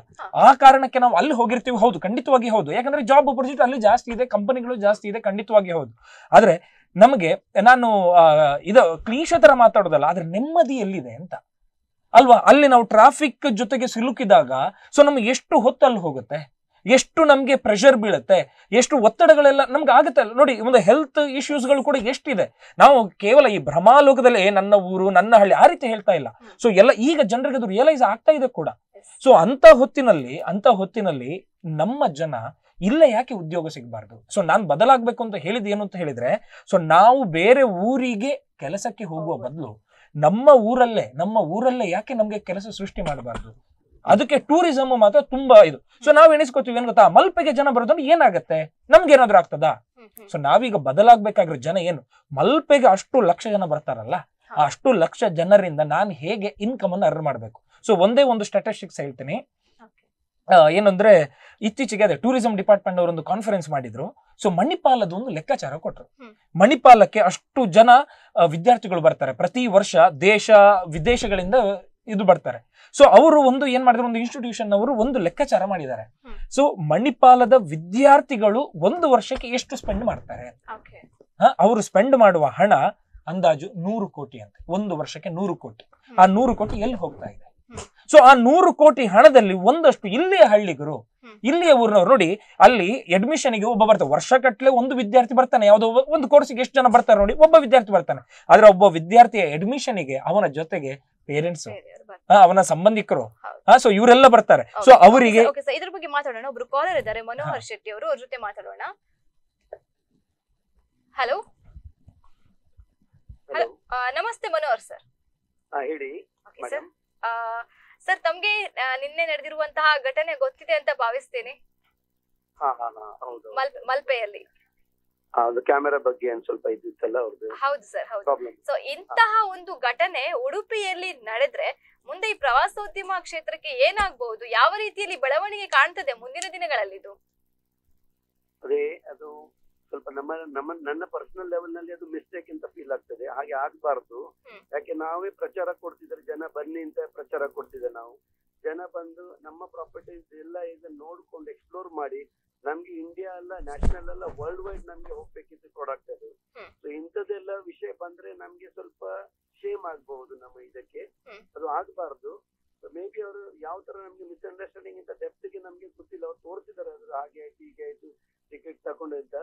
ಮೇ ಬಿ ಅವ್ರು ನಾವು ನನ್ನ ಪರ್ಸನಲ್ಗೆ ನಾನು ಹೇಳೋದಾದ್ರೆ, ಇಂಡಿವಿಜುವಲ್ ಬ್ಲಾಗರ್ಸ್ ಇರಲಿ, ಇಂಡಿವಿಜುವಲ್ ಕ್ಯಾಮೆರಾ ಪರ್ಸನ್ಗೆ ಬಿಡಬೇಕು, ಎಲ್ಲಾದ್ರೂ ಬಿಡಬೇಕು ನಾವು ಅವ್ರಿಗೆ ಫೋಟೋ ತೆಗಿಲಿಕ್ಕೆ. ಮೇ ಬಿ ಅವರು ಈಗ ಅವರು ಕೆಲವು ಸಲ ಇವೆಂಟ್ಗೆ ಇರ್ಬೋದು, ಅದಕ್ಕೆಲ್ಲ ಚಾರ್ಜ್ ಮಾಡ್ಬೋದು. ಮತ್ತೆ ಅವರು ಫೋಟೋ ಶೂಟ್ಸ್ ಅವ್ರು ಬರ್ತಾರೆ, ಅವ್ರಿಗೆ ಹೇಗೆ ಅವ್ರು ಬೇರೆ ಅವ್ರ ಚಾರ್ಜ್ ಮಾಡ್ತಾರೆ. ಅದನ್ನ ಚಾರ್ಜ್ ಮಾಡುವಾಗ ಓಕೆ ಇವರಿಗೆ ಒಂದು ಪ್ರೈಸ್ ಕೊಡ್ಬೋದು ಫೋಟೋ ಶೂಟ್ಸ್ ಅವ್ರಿಗೆ. ಯಾಕೆ ಮದುವೆದು ಫೋಟೋ ಶೂಟ್ ಇರ್ತದೆ, ಬೇರೆ ಎಂಗೇಜ್ಮೆಂಟ್ ಇರ್ತಾರೆ, ಬೇರೆ ಬೇರೆ ಫೋಟೋ ಶೂಟ್ಸ್ ಇರ್ತದೆ. ಅದು ಬಿಸ್ನೆಸ್ ಆಂಗಲ್ ನಲ್ಲಿ ಹೋಗ್ತದೆ. ಇದು ಆದ್ರೆ ನಮ್ಮ ಪ್ರಾಪರ್ಟಿನ ಎಕ್ಸ್ಪ್ಲೋರ್ ಮಾಡ್ಲಿಕ್ಕೆ ಬರುವಾಗ it may be Saint Mary's ಇರ್ಬೋದು, ಈಗ it may be light house ಇರ್ಬೋದು, it may be blue flag beach ಇರ್ಬೋದು. ಅಂತದ್ದು ಯಾವ್ದು ಪ್ರಾಡಕ್ಟ್ ನಲ್ಲಿ ತೋರಿಸ್ಬೇಕಾದ್ರೆ ಆದಷ್ಟು ಪ್ರಚಾರಕ್ಕೆ ನಮ್ಗೆ ಬ್ಲಾಗರ್ಸ್ ಬಂದ್ರೆ, ಈ ಟೂರ್ಸ್ ಅಂಡ್ ಟ್ರಾವೆಲ್ಸ್ ಬಂದ್ರೆ ಆದಷ್ಟು ಜನ ಪ್ರಚಾರ ಮಾಡಿದ್ರೆ ಅದರದ್ದು ಬ್ಯೂಟಿ ಕಾಣ್ತದೆ ಅವರಿಗೆ. ಸೊ ನಮ್ಮ ಪ್ರಚಾರ ಅಂದ್ರೆ ಮ್ಯಾಕ್ಸಿಮಮ್ ಪಬ್ಲಿಕ್ ಗೆ ಅಲೌ ಮಾಡ್ಬೇಕು, ಇಂಥದ್ದೆಲ್ಲ ಇದು ಪಿಕ್ಚರೈಸ್ ಮಾಡ್ಲಿಕ್ಕೆ ಅಲೌ ಮಾಡ್ಬೇಕಂತ ನನ್ನ ಇದು. ಸರ್, ಈ ಒಂದು ಘಟನೆಯಿಂದ ಈಗ ಉಡುಪಿಗೆ ತುಂಬಾ ಜನರು ಬರ್ತಾ ಇದ್ರಲ್ಲ, ಬರುವಂತ ಪ್ರವಾಸಿಗರ ಸಂಖ್ಯೆ ಕಡಿಮೆ ಆಗ್ಬಹುದಾ? ನ್ಯಾಚುರಲಿ ಅದಕ್ಕೆ ನಮ್ಗೆ ಯಾವ್ದು ಜನರಿಗೆ ಒಂದು ಇನ್ಸಲ್ಟ್ ಆದ್ರೆ ಅವರು ಅದನ್ನ ನೆಗೆಟಿವ್ ಹಾಕ್ತಾರೆ. ಈಗ ಜನರು ವೆರಿ ಸೆನ್ಸಿಟಿವ್ ಇದ್ದಾರೆ, ಮೊದಲು ತರ ಇದು ಅಲ್ಲ. ಈಗ ನಮ್ಮ ಹತ್ರ ಈಗ ಮೀಡಿಯಾನಲ್ಲಿ ಎಷ್ಟು ಸ್ಪೀಡ್ ನಲ್ಲಿ ಸ್ಪ್ರೆಡ್ ಆಗುವಾಗ ಅದರಲ್ಲಿ ಸೊ ನಮ್ಗೆ ಜನರಿಗೆ ನೆಗೆಟಿವ್ ಇದು ಇಂಪ್ಯಾಕ್ಟ್ ಆಗ್ತದೆ. ಮೇ ಬಿ ನಮ್ ಎಲ್ಲ ಕಡೆ ನಾವು ನೋಡ್ಬೇಕು, ಇಷ್ಟೊಂದು ಸೆನ್ಸಿಟಿವ್ ಪ್ಲೇಸಸ್ ನಲ್ಲಿ ಅಂತದೆಲ್ಲ ಆಗಬಾರ್ದು. ಇಟ್ ಮೇ ಬಿ ಯಾವ್ದು ಟ್ರಾನ್ಸ್ಪೋರ್ಟೇಷನ್ ಇರ್ಬಹುದು, ಬೇರೆ ಬೇರೆ ಆಂಗಲ್ ನಲ್ಲಿ ನಾವು ನೋಡ್ಬೇಕಾಗ್ತದೆ. ನಮ್ಮ ಜನ ಯಾಕೆ ಇಲ್ಲಿ ವೆಲ್ ಎಜುಕೇಟೆಡ್ ಪೀಪಲ್ ಅದೇ ಅದು ಇರುವಾಗ ನಮ್ಗೆ ಅಂತದ್ದೆಲ್ಲ ನಾವು ಮಾಡಿದ್ರೆ ಸ್ವಲ್ಪ ಕೆಳಗೆ ಮಟ್ಟಿಗೆ ನಾವು ಎತ್ತರ ಬಂದ್ರೆ ಅದು ನಮ್ಗೆ ನ್ಯಾಚುರಲಿ ನಮ್ಮಲ್ಲಿ ಸೇಫ್ಟಿ ಜಾಸ್ತಿ ಅಂತ ಜನ ಬರುವುದು. ಬೇರೆ ಕಡೆ ಎಲ್ಲ ಉಂಟು, ಬಟ್ ಬೇರೆ ಕಡೆ ನಮ್ಮಷ್ಟು ಸೇಫ್ಟಿ ಇಲ್ಲ ಅಂತ ನಾವು ಜನ ಹೋಗುದಿಲ್ಲ. ಮೇ ಬಿ ಈಗ ನಾರ್ತ್ ಇಂಡಿಯಾ ಎಲ್ಲ ಪಾಯಿಂಟ್ ನಲ್ಲಿ ಅಲ್ಲಿ ಬೇರೆ ಬೇರೆ ಅಷ್ಟು ಸೇಫರ್ ಇಲ್ಲ ನಾವು ಅಲ್ಲಿ. ಬಟ್ ನಮ್ಮ ಸೈಡ್ ನಲ್ಲಿ ಬರುವಾಗ ಈಗ ಉಡುಪಿ ಸೈಡ್ ಬರಬಹುದು, ಮ್ಯಾಂಗ್ಳೂರ್ ಯಾವ್ದು ಜೊತೆ ಬರುವಾಗ ಈ ಬ್ಯೂಟಿ ಆಫ್ ತುಳುನಾಡು ನೋಡ್ಲಿಕ್ಕೆ ಬರುವಾಗ ನಮ್ಮಲ್ಲಿ ನಾವು ತುಂಬಾ educated people, well behave people, ನಮ್ಮ ನೇಚರ್ ಒಳ್ಳೇದು, ನಮ್ಮ ಮಾತೆಲ್ಲ ಒಳ್ಳೇದುಂಟು, ಅಂತದಕ್ಕೆಲ್ಲ ನಮ್ಗೆ ರೆಸ್ಪೆಕ್ಟ್ ಉಂಟು. ಬಟ್ ಇಂಥದ ಇನ್ಸಿಡೆನ್ಸ್ ಆದ್ರೆ ನಮ್ಗೆ ತುಂಬಾ ನೆಗೆಟಿವ್ ಹೋಗ್ತದೆ. ಸೊ ಅಂತದ್ದು ಆಗ್ಬಾರ್ದು. ಅವ್ರು ಯಾವ ತರ ಇದ್ರೆ ಮ್ಯೂಚುವಲ್ ಅಂಡರ್ಸ್ಟ್ಯಾಂಡಿಂಗ್ ಮಾಡ್ಕೊಂಡು ಸೆಟಲ್ ಆಗ್ಬೇಕು ಅಂತ ನಮ್ಮ ಭಾವನೆ. ಓಕೆ ಸರ್, ಇಂತ ಒಂದು ಘಟನೆ, ಕೊನೆಯದಾಗಿ ನಾನು ಪ್ರಶ್ನೆಯನ್ನ ಕೇಳ್ತೀನಿ, ಇಂತ ಘಟನೆ ನಡಿಬಾರ್ದು ಅಂತ ಹೇಳಿದ್ರೆ ನಾವ್ ಏನ್ ಮಾಡ್ಬೇಕು? ಅಲ್ಲ, ನಮ್ಮಲ್ಲಿ ಈಗ ನಾವು ಎಲ್ಲ ಇದರಲ್ಲಿ ನಾವು ಹಣಕ್ಕೆ ನಾವು ನೋಡ್ಬೇಕಂತ ಅಗತ್ಯ ಇಲ್ಲ. ಅದರಲ್ಲಿ ಸಡನ್ ರೆಸ್ಟ್ರಿಕ್ಷನ್ ನಾವು ಈಗ ನಮ್ಮ ಡಿಪಾರ್ಟ್ಮೆಂಟ್ ಲೆವೆಲ್ ಇಂದ ಮೇಲಿಂದ ನೋಡ್ಬೇಕಾಗ್ತದೆ. ಮೇ ಬಿ ಓಕೆ ಅವ್ರು ಟೆಂಡರ್ ಹಾಕಿರ್ಬೋದು, ನಾವು ಬೇರೆ ಬೇರೆ ಅದರ ಬಗ್ಗೆ ಹೇಳಿದ್ರೆ. ಈಗ ಟೆಂಡರ್ ತುಂಬಾ ಹಾಕುವಾಗ ಕಲೆಕ್ಷನ್ ಮಾಡ್ಬೇಕಾದ್ರೆ ತುಂಬಾ ರೇಟ್ ಹಾಕೊಳ್ತಾರೆ. ನಮ್ಮ ಪಾಯಿಂಟ್ ಅಂತ ಟೆಂಡರ್ ಒಂದು ಸ್ಪೆಸಿಫಿಕ್ ರೇಟ್ ನಲ್ಲಿ ಇರ್ಲಿ, ಬಟ್ ಕ್ವಾಲಿಟಿ ಇರಬೇಕು. ನಮ್ಗೆ ಇಂಥದ್ದೆಲ್ಲ ಅದರಲ್ಲಿ ನೀವು ಇಷ್ಟು ಸ್ಪೆಸಿಫಿಕ್ ಆಗಿ ಕ್ಯಾಮರಾ ಫ್ರೀ ಮಾಡಿ, ಅಂತದ್ದು ಇವರಿಗೆ ನಾವು ಚಾರ್ಜಸ್ ಎಲ್ಲ ರೀಸನೇಬಲ್ ಮಾಡಿ, ಕಾರ್ಗೆ ಚಾರ್ಜಸ್ ರೀಸನೇಬಲ್ ಮಾಡಿ. ನಾವು ತುಂಬಾ ಟೆಂಡರ್ ಬಂದಿದೆ ಅಂತ ನಾವು ಆಸೆ ಮಾಡ್ಕೊಂಡ್ರೆ ಅದನ್ನ ಚಾರ್ಜ್ ಎಲ್ಲಿ ಮಾಡುದು? ಕಸ್ಟಮರ್ ಮೇಲೆ ಹಾಕುದು. ಕಸ್ಟಮರ್ ಮೇಲೆ ಹಾಕುವಾಗ ಅವ್ರಿಗೆ ಕಾರ್ ಪಾರ್ಕಿಂಗ್ ಚಾರ್ಜಸ್ ಒಂದು 30 ರೂಪಾಯಿ ಇದ್ರೆ 60 ರೂಪಾಯಿ ಆಗ್ತದೆ. ಮತ್ತೆ ಎಂಟ್ರಿ ಫೀಸ್ 20 ರೂಪಾಯಿ ಇದ್ರೆ 20 ರೂಪಾಯಿ ಆಗ್ಬಹುದು. ಮನೋಹರ್ ಶೆಟ್ರೆ, ಕಿರಣಾಚಾರ್ಯ ಮಾತಾಡ್ತಾ ಇದ್ದೇನೆ. ಹಲೋ. ಈಗ ಇನ್ನೊಂದು ವಿಚಾರ ಇದೆ. ಈಗ ಟೂರಿಸಂ ರಿಲೇಟೆಡ್ ಯಾರೇ ಸಿಬ್ಬಂದಿಗಳಿದ್ದಾರೆ ಅವರಿಗೊಂದು ಸುಂದರ ಯೂನಿಫಾರ್ಮ್ ಕೊಡಬೇಕು. ಯೂನಿಫಾರ್ಮ್ ಅಂದ್ರೆ ನಾನು ಹೇಳೋದು ಸೂಟ್ ಬೂಟು ಟೈ ಅಲ್ಲಲ್ಲ. ಈಗ ಬೀಚಿಗೆ ಹೊಂದುವಂಥದ್ದು ಹೂವಿನ ಚಿತ್ರ ಇರುವ ಅಂಗಿ ಇರ್ಬೋದು, ಅದು ಅಲ್ಲಿರುವ ಎಲ್ಲ ಸಿಬ್ಬಂದಿಗೆ ಒಂದೇ ತರಹದ್ದು ಕೊಟ್ಟು ಬಿಟ್ರೆ ಚಂದ ಸಹ ಕಾಣ್ತದೆ, ಅವರಿಗೊಂದು ಪ್ರೈಡ್ ಇರ್ತದೆ, ನಾನು ಈ ಬೀಚಿನ ಒಂದು ನೌಕರ ಅಂತ ಹೇಳಿ. ಅದು ಈ courtesy training ನೊಟ್ಟಿಗೆ attire also matters. ಈಗ ಹೆಚ್ಚಿನ ಕಡೆಯಲ್ಲೆಲ್ಲ ಈಗ ಸೆಕ್ಯೂರಿಟಿ ಇವರಿಗೆಲ್ಲ ಯಾಕೆ ಯೂನಿಫಾರ್ಮ್ ಕೊಡ್ತಾರೆ, ಅವರಿಗೊಂದು ಅಥಾರಿಟಿ ಅಂತ ಕೊಡ್ಲಿಕ್ಕೆ. ಅದೇ ರೀತಿ ಈಗ ನಿನ್ನೆ ಮತ್ತೆ ID ಕಾರ್ಡ್ನಲ್ಲಿ ಹೆಸರು ಎದ್ದು ಕಾಣುವಂತಿರ್ಬೇಕು. ನಾನು ಎಲ್ಲೇ ಹೋದ್ರು, ಯಾರು ಈಗ ಹೋಟೆಲಿಗೆ ಹೋದ್ರೆ ಫಾರ್ ಎಕ್ಸಾಂಪಲ್, ಅಲ್ಲಿ ಹಾಸ್ಪಿಟಾಲಿಟಿ ಇದರಲ್ಲಿ ಅವರು ನೇಮ್ ಟ್ಯಾಗ್ ಹಾಕೊಂಡಿದ್ದಾರೆ, ಅವ್ರನ್ನ ಹೆಸರು ಹಿಡಿದು ಮಾತಾಡಿಸಿದ್ರೆ ನಿಮಗೆ ಸಿಕ್ಕುವ ವಾಮ್ತೆ ಬೇರೆ. ಹೌದೌದು. ಅವರು ನಿಮ್ಮ ಹೆಸರಿಡ್ದು ಮಾತಾಡ್ಲಿಕ್ಕೆ ಶುರು ಮಾಡ್ತಾರೆ, ಆಗ ಆತ್ಮೀಯತೆ ಬೆಳೀತದೆ. ಹಾಗೆ ಪ್ರತಿಯೊಬ್ಬನಿಗೆ ಅವನ ಯೂನಿಫಾರ್ಮ್ನಲ್ಲೇ ಹೆಸರು ಹಾಕಿ ಕೊಡುವಂಥದ್ದು ಸಿಸ್ಟಮ್ ಕೂಡ ಆಗಬೇಕು. ಮತ್ತೆ ಈ ಗುತ್ತಿಗೆ ತಗೊಂಡವರು ಟೆಂಡರ್ ದೊಡ್ಡದು ತಗೊಂಡ್ರು ಅದನ್ನು ನಾವು ಪಾಸ್ ಆನ್ ಮಾಡ್ಬೇಕಂತ ಹೇಳೋ ಬದಲಿಗೆ ಗುತ್ತಿಗೆ ತಗೊಂಡು ಅಲ್ಲಿ ರೆವೆನ್ಯೂ ಜನರೇಷನ್ಗೆ ಬೇಕಾದಷ್ಟು ಮಾಡೆಲ್ಗಳಿವೆ. ಒಂದು ಫೋಟೋಗ್ರಫಿಗೆ ಒಂದು ಸ್ಪಾಟ್ ಮಾಡಿ, ಈ ಸ್ಪಾಟಲ್ಲಿ ಫೋಟೋ ತೆಗಿಲಿಕ್ಕೆ ಇಷ್ಟು ಚಾರ್ಜ್ ಅಂತ ಇಟ್ಟು ಅವರದೇ ಫೋಟೋಗ್ರಾಫರ್ನ ಇಟ್ಟು ಅಲ್ಲೇ ಸ್ಥಳದಲ್ಲೇ ಫೋಟೋ ಪ್ರಿಂಟ್ ಮಾಡಿ ಕೊಡೋ ವ್ಯವಸ್ಥೆ ಮಾಡ್ಬೋದು. Sir, Manohar Shetty sir call ಅಲ್ಲಿ ಇದ್ದಾರೆ. ಹಲೋ, ತಮ್ಮ ಪ್ರಶ್ನೆ ಕೇಳಬಹುದು. ಮನೋಹರ್ ಶೆಟ್ರೆ ನಮಸ್ಕಾರ, ಕಿರಣಾಚಾರ್ಯ. ನಮಸ್ತೆ. ಈಗ ಟೆಂಡರ್ ವಿಚಾರದಲ್ಲಿ ಹೇಳಿದ್ರಿ, ಟೆಂಡರ್ ಜಾಸ್ತಿ ತಗೊಂಡವರು ರೆವೆನ್ಯೂ ಜನರೇಷನ್ಗೆ ಬೇಕಾದಷ್ಟು ದಾರಿಯನ್ನು ಹುಡುಕ್ಬೋದಲ್ಲ. ಅಲ್ಲಿ ಸ್ಮರಣಿಕೆ ಮಾಡ್ಬೋದು, ಫೋಟೋ ಸ್ಪಾಟ್ ಮಾಡಿ ಫೋಟೋಗ್ರಾಫರ್ ಹತ್ರ ಫೋಟೋ ತೆಗೆಸಿ ಸ್ಥಳದಲ್ಲೇ ಫೋಟೋ ಕೊಡ್ಬೋದು, ಟೀ ಶರ್ಟ್ಸ್ ಮಾಡಿ ಮಾರ್ಬೋದು. ಪ್ರತಿಯೊಂದರಲ್ಲೂ ರಶೀದಿ ಹರಿಯುವುದ್ರಲ್ಲೇ ಅವ್ರು ಯಾಕೆ ಹೋಗ್ಬೇಕಂತ ನನ್ನ ಪ್ರಶ್ನೆ. ಅದೇ ನಾವೇ ಅದಕ್ಕೆ ನಾವು ಅಷ್ಟು ಸಪೋರ್ಟಿವ್ ಇಲ್ಲ.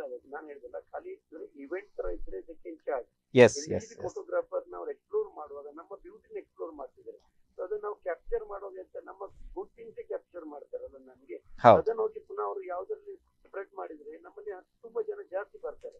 ಸೊ ಅದರಲ್ಲಿ ನಮ್ಗೆ ರೆವಿನ್ಯೂ ಆಗ್ಬಹುದು. ಸೊ ಅದಕ್ಕೆ ಅಂತ ನಾವು ಇವನ ಕ್ಯಾಮರಾಗೆ ನಾವು 25 ರೂಪಾಯಿ 50 ರೂಪಾಯಿ ಹಾಕೊಳ್ಳುವ ಬದಲಿಗೆ ಖಾಲಿ ನಾನು ಹೇಳ್ತಲ್ಲ, ಅದು ಫೋಟೋ ಶೂಟ್ ಅವರಿಗೆ ಬೇಕಾದ್ರೆ ಚಾರ್ಜ್ ಮಾಡಿ. ಫೋಟೋ ಶೂಟ್ ಅಂದ್ರೆ ಇದು ಕಮರ್ಷಿಯಲ್ ಇದಕ್ಕೆ ಬರ್ತದೆ. ಫೋಟೋಗ್ರಾಫರ್ ಬಂದು ಮದುವೆಗೆ ಫೋಟೋ ಶೂಟ್ ಮಾಡ್ತಾನೆ, ಇದಕ್ಕೆ ಶೂಟ್ ಮಾಡ್ತಾರೆ. ಅವ್ರ ಹತ್ರ ಒಂದು 500 ರೂಪಾಯಿ 10 ರೂಪಾಯಿ 50 ರೂಪಾಯಿ ತಗೊಳ್ತಾರೆ. ಅವತ್ತು ಇವರಿಗೆ ಒಂದು 350 ರೂಪಾಯಿ ಕೊಡ್ಲಿಕ್ಕೆ ತೊಂದರೆ ಇಲ್ಲ. ಬಟ್ ಇಂಡಿವಿಜುವಲಿ ಒಂದು ಕ್ಯಾಮರಾ ತಂದು ಅವರು ಶೂಟ್ ಮಾಡ್ತಿದ್ರೆ ಅವನ ಒಂದು ಫ್ಯಾಷನ್ಗೆ ಶೂಟ್ ಮಾಡ್ತಾನೆ. ಅದನ್ನ ತಗೊಂಡು ಹೋಗಿ ಬೇರೆ ಬೇರೆ ಕಡೆ ಅವನ್ನ ಅಪ್ಲೋಡ್ ಮಾಡ್ತಾರೆ. ಸೊ ನಮ್ಮ ಊರು ಬ್ಯೂಟಿನ ಅವರು ಅಪ್ಲೋಡ್ ಮಾಡ್ತಾರೆ. ಸೊ ನಾವು ಅದಕ್ಕೆ ಅವಕಾಶ ಕೊಡ್ಬೇಕಂತ ನನ್ನ ಇದರಲ್ಲಿ ಇದು. ಹೌದು, ಸರಿ ಸರಿ. ಇಂಡಿವಿಜುವಲ್ ಅದಕ್ಕೆ ಚಾರ್ಜ್ ಮಾಡಬಾರ್ದು ಅಂತ ನಾವು ಯಾವ ನಮ್ಮ ಚರ್ಚೆ ಆಗ್ತಾ ಇರ್ತಾ ಇದರಲ್ಲಿ. ಬಟ್ ಮೇ ಬಿ ಅವ್ರಿಗೆ ಟೆಂಡರ್ ಹಾಕಿದ್ದಕ್ಕೆ ಅವ್ರು ಚಾರ್ಜ್ ಮಾಡ್ತಾ ಇರೋದಕ್ಕೆ ನಾವೆಲ್ಲ ಹೇಳಲಿಕ್ಕೆ ಆಗುದಿಲ್ಲ. ಅದನ್ನ ಈಗ ನಾವು ಮೇಲೆ ಕೊಡುವಾಗ ಅವರಿಗೆ ಇದು ಮಾಡುವಾಗ ಕ್ರೈಟೀರಿಯಾ ಹಾಕ್ಬೇಕು ಅವರಿಗೆ. ಹೌದು ಹೌದು. ಈಗ ಹೊನ್ನಾವರದಲ್ಲಿ ಸರ್ ಫೋಟೋ ಶೂಟಿಗೆ ಅಲ್ಲಿನ ಜಿಲ್ಲಾ ಆಡಳಿತವೇ ಸಪೋರ್ಟ್ ಮಾಡ್ತಾ ಇದೆ. Okay madam, okay. ಈಗ ಹೊನ್ನಾವರದಲ್ಲಿ ನೋಡಿ, ಅಲ್ಲಿನ ಜಿಲ್ಲಾ ಆಡಳಿತವೇ ಸಪೋರ್ಟ್ ಮಾಡ್ತಾ ಇದೆ ಪ್ರೀ ವೆಡ್ಡಿಂಗ್. ಅದಕ್ಕೆಲ್ಲ ಅವರೇ ಒಂದು ಇಂತಿಷ್ಟು ಅಂತ ರಿಸಿಟ್ ಇದೆಲ್ಲ ಮಾಡಿದ್ದಾರೆ. ಒಂದು ಸಲ ಕೊಟ್ರೆ 2-3 ಪ್ಲೇಸ್ ಇದೆ, ಅಲ್ಲಿ ಎಲ್ಲಿ ಪೇ ಮಾಡ್ಲಿಕ್ಕಿಲ್ಲ. ಮತ್ತೊಂದು ಒನ್ ಟೈಮ್ ಮುಗೀತಲ್ಲ ಅಷ್ಟಿಗೆ. ಹಾಗಾಗಿ ಜನ ಬರ್ತಾ ಇದ್ದಾರೆ ಜಾಸ್ತಿ. ಈಗ ಅಲ್ಲಿ ನೋಡಿ, ಯಾವುದೇ ಎಲ್ಲ ಲಾಡ್ಜ್ಗಳು ಫುಲ್ ಆಗಿವೆ, ದಿನಾಲು ಫುಲ್. ಎಲ್ಲಿ ಬಿಸ್ನೆಸ್ ಎಲ್ಲಿ ಬರ್ತಾ ಉಂಟು, ಎಲ್ಲಿಂದ ರಾಜ್ಯದ ನಾನಾ ಮೂಲೆಗಳಿಂದ ಜನ ಬರ್ತಾ ಇದ್ದಾರೆ. ಅಲ್ಲಿ ಹೊರ ರಾಜ್ಯಗಳಿಂದ ಕೂಡ ಬರ್ತಾ ಇದ್ದಾರೆ. ಅದು ನಮಗೆ ಉಡುಪಿಗೆ ಡೈವರ್ಟ್ ಮಾಡ್ಬೋದಲ್ಲ, ಇಲ್ಲಿ ಅಂತ ಫೆಸಿಲಿಟಿ ಅಂತ ಎನ್ವೈರ್ಮೆಂಟ್ ಕ್ರಿಯೇಟ್ ಮಾಡಿದ್ರೆ. ಈಗ ನಮ್ದು ಟೂರಿಸಂನ ವಿಷಯದಲ್ಲಿ ಹೇಳಿದ್ದಾರೆ, ಕೋಟಿಗಟ್ಟಲೆಯ ಪ್ರಾಜೆಕ್ಟ್ಗಳಿರ್ಬೋದು, ಕೋಟಿಗಟ್ಟಲೆಯ ಸ್ಕೀಮ್ಗಳಿರ್ಬೋದು, ಟೆಂಡರ್ನ ವಿಚಾರ ಇರ್ಬೋದು. ಲಾಸ್ಟಿಗೆ ಏನೇ ಇದ್ರೂ ಅದು ಬರೋದು ಹ್ಯೂಮನ್ ಟಚ್ ಅಲ್ಲಿ. ಖಂಡಿತ human touch, we have to improve the quality of human interaction. ಜನರಿಗೆ ಸಹ ಟೂರಿಸಂನ ಮಹತ್ವವನ್ನು ವಿವರಿಸಿ ಹೇಳಬೇಕು. ಮತ್ತು ಇಲ್ಲಿ ಇರುವ ಪದವೀಧರರು, ನಾವು ವಿದೇಶ ಪ್ರವಾಸ ಮಾಡುವಾಗ ಎಷ್ಟೋ ಕಡೆಯಲ್ಲಿ ನಾನು ಆನ್ಲೈನ್ ಬುಕ್ ಮಾಡಿದಾಗ ಗೈಡ್ ಆಗಿ ಬರೋರು ಅಲ್ಲಿ ಯೂನಿವರ್ಸಿಟಿಯಲ್ಲಿ ಕಲಿತಾ ಇರುವವರು. ಅವರು ಎಕ್ಸ್ಟ್ರಾ ಇನ್ಕಮಿಗೋಸ್ಕರ ನನ್ನ ಊರನ್ನು ನಾನು ತೋರಿಸ್ತೇನೆ ಅಂತ ನಮ್ಮೊಟ್ಟಿಗೆ ಬರ್ತಾರೆ. ಮಂಜುನಾಥ್ ಅವರು ಹೇಳಿದಾಗೆ, ಈಗ ಆಸ್ ಅ ಸ್ಟಾರ್ಟಿಂಗ್ ಪಾಯಿಂಟ್ ನಿಮ್ಮ ಜರ್ನಲಿಸಮ್ ಸ್ಟೂಡೆಂಟ್ಸ್ಗೆ ಹೇಳ್ಬೋದು ಪಾರ್ಟ್ ಟೈಮ್ ಆಗಿ. ಅದು ಸಹ ಅವರಿಗೊಂದು ಎಕ್ಸ್ಪೀರಿಯನ್ಷಿಯಲ್ ಲರ್ನಿಂಗ್. ನಮ್ಮ DC ಕೂರ್ಮಾರಾವ್ ಅವರು ಹೇಳ್ತಾ ಇದ್ರು, ಎಕ್ಸ್ಪೀರಿಯನ್ಷಿಯಲ್ ಟೂರಿಸಮ್ ಅಂತೇಳಿ. ಈಗ ಬಂದವರಿಗೆ ಅನುಭವ ಆಗಬೇಕು, ಒಳ್ಳೆ ಅನುಭವ. ಅದು ಫುಡ್ ಇರ್ಬೋದು, ತಾಣಗಳಿರ್ಬೋದು, ಅಥವಾ just art of doing nothing, ಅಂದ್ರೆ ಸೂರ್ಯೋದಯ ಸೂರ್ಯಾಸ್ತ ನೋಡಿಕೊಂಡು ಕುತ್ಕೊಳ್ಳೋದಿರ್ಬೋದು. ಎಕ್ಸ್ಪೀರಿಯನ್ಷಿಯಲ್ ಟೂರಿಸಮ್ ಅಂತೇಳಿ. ಇದು ಉಡುಪಿಯ ಜನ ಬದಲಾಗಬೇಕು ಅಂತ ಹೇಳಿದ್ನಲ್ಲ, ಇದೊಂದು ಅವರು ಎಲ್ಲರೂ ಕೂಡ ಒಂದು ಗಮನಿಸಬೇಕು. ಇದು ಜಗತ್ತಿನಾದ್ಯಂತ ಸಂಚಲನ ಮೂಡಿಸಲು ವರ್ಡ್ ಇದು ಎಕ್ಸ್ಪೀರಿಯನ್ಷಿಯಲ್ ಟೂರಿಸಂ ಎನ್ನುವಂಥದ್ದು. ಸೊ ಹಿಂದೆ ಏನಿತ್ತು ಅಂತ ಹೇಳಿದ್ರೆ, ಮೈಸೂರು ಅರಮನೆಗೆ ಹೋಗ್ತಾನೆ, ಆ ಅರಮನೆ ಎದುರಿಗೆ ಒಂದು ಫೋಟೋ ತೆಗೆದ್ರೆ ಸಾಕು, ಸ್ಯಾಟಿಸ್ಫ್ಯಾಕ್ಷನ್. ಆದ್ರೆ ಈಗ ಹೇಗೆ ಇದೆ ಅಂತ ಹೇಳಿದ್ರೆ, ಅರಮನೆಯ ಒಳಗೆ ಹೋಗಿ ತಾನು ರಾಜ ನಡೆದ ಹಾಗೆ ನಡಿಬೇಕು, ಆಯ್ತಾ, ಅವನ ಸಿಂಹಾಸನದಲ್ಲಿ ಕೂತ್ಕೋಬೇಕು, ರೀಲ್ಸ್ ಆಗ್ಬೇಕು. ಸೊ ಈ ರೀತಿ ಒಂದು ಎಕ್ಸ್ಪೀರಿಯನ್ಸ್ ಅನ್ನ ಬಯಸ್ತಾನೆ ಈಗ. ಆದ್ರೆ ನಮ್ಮಲ್ಲಿ ಒಂಚೂರು ನೋಡಿ, ನಾನೊಂಚೂರು ಹೇಳ್ತೇನೆ, ನಮ್ಮಲ್ಲೂ ಕೂಡ ಹೇಗೆ ಏನ್ ಬಯಸ್ತಾರೆ ಗೊತ್ತಾ? ಸೈಂಟ್ ಮೇರೀಸ್ಗೆ ದೋಣಿಯಲ್ಲಿ ಹೋಗ್ತಾರೆ, ಬೋಟಲ್ಲಿ ಹೋಗ್ತಾರೆ. ಜನ ಕೇವಲ ಇಲ್ಲಿಂದ ಅಲ್ಲಿಗೆ ಸೇಫ್ ಆಗಿ ಹೋಗುದನ್ನು ಮಾತ್ರ ಬಯಸಲ್ಲ. ಈಗ ಅವರು ಕೂಡ ಪೈಲಟ್ ಅಥವಾ ಏನಾದ್ರು ಹೇಳ್ತೀವಿ, ಅದು ಬೋಟ್ ಅನ್ನ ಚಲಾಯಿಸಬೇಕು ಅಂತ ಆಸೆ ಪಡ್ತಾರೆ. ಯಾಕಂದ್ರೆ ರೀಲ್ಸ್ ಮಾಡ್ಬೇಕು, ಅವರಿಗೆ ತಾನು ಬಿಟ್ಟೆ ಅಂತ ಆಗ್ಬೇಕು, ಆ ರೀತಿ ಆಗ್ಬೇಕು. ಸೊ ಆದ್ರೆ ನಮ್ಮವರು ಕೂತಲ್ಲಿಂದ ಸ್ವಲ್ಪ ಆಚೆ ದಾಟಿದ್ರೆ ಕಣ್ಣು ಕೆಂಪು ಮಾಡ್ಕೊಂಡು ನಿಂತಿರ್ತಾರೆ. ಆಮೇಲೆ ಅಲ್ಲಿ ಒಂದಷ್ಟು ಮೀನಿನ ಅಂಗಡಿ ಎಲ್ಲ ಇದೆಯಲ್ಲ. ಸೊ ನಮ್ಮ ಜನ ತಾನು ಕುಕ್ ಮಾಡ್ಬೇಕಂತ ಬಯಸ್ತಾರೆ. ಸೊ ಒಂದು ತೋರಿಕೆಗಾದ್ರೂ ಕೂಡ, ಒಂದು ರೀಲ್ಸ್ಗೋಸ್ಕರ ಅದನ್ನು ಕುಕ್ ಮಾಡ್ಬೇಕಂತ ಒಂದು ಎಕ್ಸ್ಪೀರಿಯನ್ಸ್ ಅನ್ನು ಬಯಸ್ತಾರೆ. ಅದು ನಮ್ಮವನು ಆ ಟೇಬಲ್ ಅನ್ನ ಚೂರು ಆಚೀಚೆ ಮಾಡ್ಲಿಕ್ಕಿಲ್ಲ, ಸೊ ನಮ್ ಬೈದ್ ಬಿಡ್ತಾರೆ. ಹೋಟೆಲ್ಗಳಲ್ಲೂ ಕೂಡ ಅಷ್ಟೇ ಕಿಚನ್ಗೆ ಹೋಗುವ ಹಾಗೆ ಬಿಡಲ್ಲ. ಸೊ ಆ ಒಂದು ಎಕ್ಸ್ಪೀರಿಯನ್ಷಿಯಲ್ ಟೂರಿಸಂ ಅಂದ್ರೆ ಏನು ಎನ್ನುವುದನ್ನ ನಮ್ಮ ಪ್ರತಿಯೊಬ್ಬೊಬ್ಬ ಹಳ್ಳಿಗ, ಯಾಕಂದ್ರೆ ಈಗ ನಿಜಕ್ಕೂ ಮಾರ್ಕೆಟ್ ಇರೋದು ಪೇಟೆಯವರಿಗಲ್ಲ, ಹಳ್ಳಿಗನಿಗೆ. ಇಲ್ಲಿ ನಮ್ಮಲ್ಲಿ ಎಷ್ಟು ಜಾತಿ, ನಾವು ಜಾತಿಯನ್ನ ಬೇರೆ ರೀತಿ ಒಡೆಯೋದು ಬೇಡ, ಬಟ್ ಜಾತಿಯಲ್ಲಿರುವ ಗಮನಿಸೋಣ, ನಮ್ಮಲ್ಲಿ ಎಷ್ಟು ಜಾತಿ ಇದೆ ನೋಡಿ, ಅಷ್ಟೇ ವೈವಿಧ್ಯತೆ, ಅಷ್ಟೇ ಆಹಾರದಲ್ಲಿ ವೈವಿಧ್ಯತೆ, ಅಷ್ಟೇ ಭಾಷೆಯಲ್ಲಿ ವೈವಿಧ್ಯತೆ, ಅಷ್ಟೇ ಹಬ್ಬದಲ್ಲಿ ವೈವಿಧ್ಯತೆ, ಅಷ್ಟೇ ಪೂಜೆಯಲ್ಲಿ ವೈವಿಧ್ಯತೆ, ದೇವರಲ್ಲಿ ವೈವಿಧ್ಯತೆ.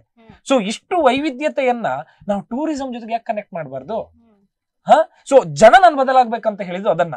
ಸೊ ಏನು ಅಂತ ಹೇಳಿದ್ರೆ, ಇಷ್ಟು ವೈವಿಧ್ಯತೆ, ನನ್ನದು ಒಂದು 5 ಸೆನ್ಸ್ ಮನೆ ಜಾಗ ಮೇಡಮ್. ಸೊ ಅಲ್ಲೊಂದು 100 ಮನೆಗಳಿದಾವೆ, 100 ಮನೆಗಳಲ್ಲೂ ಕೂಡ 100 ಮನೆ ಒಂದೊಂದು ಜಾತಿಯವರು, ಒಂದೊಂದು ಜಾತಿ. ನಮ್ಮ ಮನೆಯಲ್ಲಿ ದೀಪಾವಳಿ ಹೊತ್ತಲ್ಲಿ ನಮ್ಮ ಮನೆಯಲ್ಲಿ ಒಂದು ಪರಿಮಳ ಬಂದ್ರೆ ಪಕ್ಕದ ಮನೆಯಲ್ಲಿ ಬೇರೆದೇ ಪರಿಮಳ ಅಲ್ವಾ? ಸೊ ಆ ಪರಿಮಳದ ಟೂರಿಸಂ ಅಂದ್ರೆ ಫುಡ್ ಟೂರಿಸಂ ನಾನು ಹೇಳಿರೋದು. ಸೊ ಇಂಥದನ್ನ ನಾವು ಜನ ಕಲಿಬೇಕು.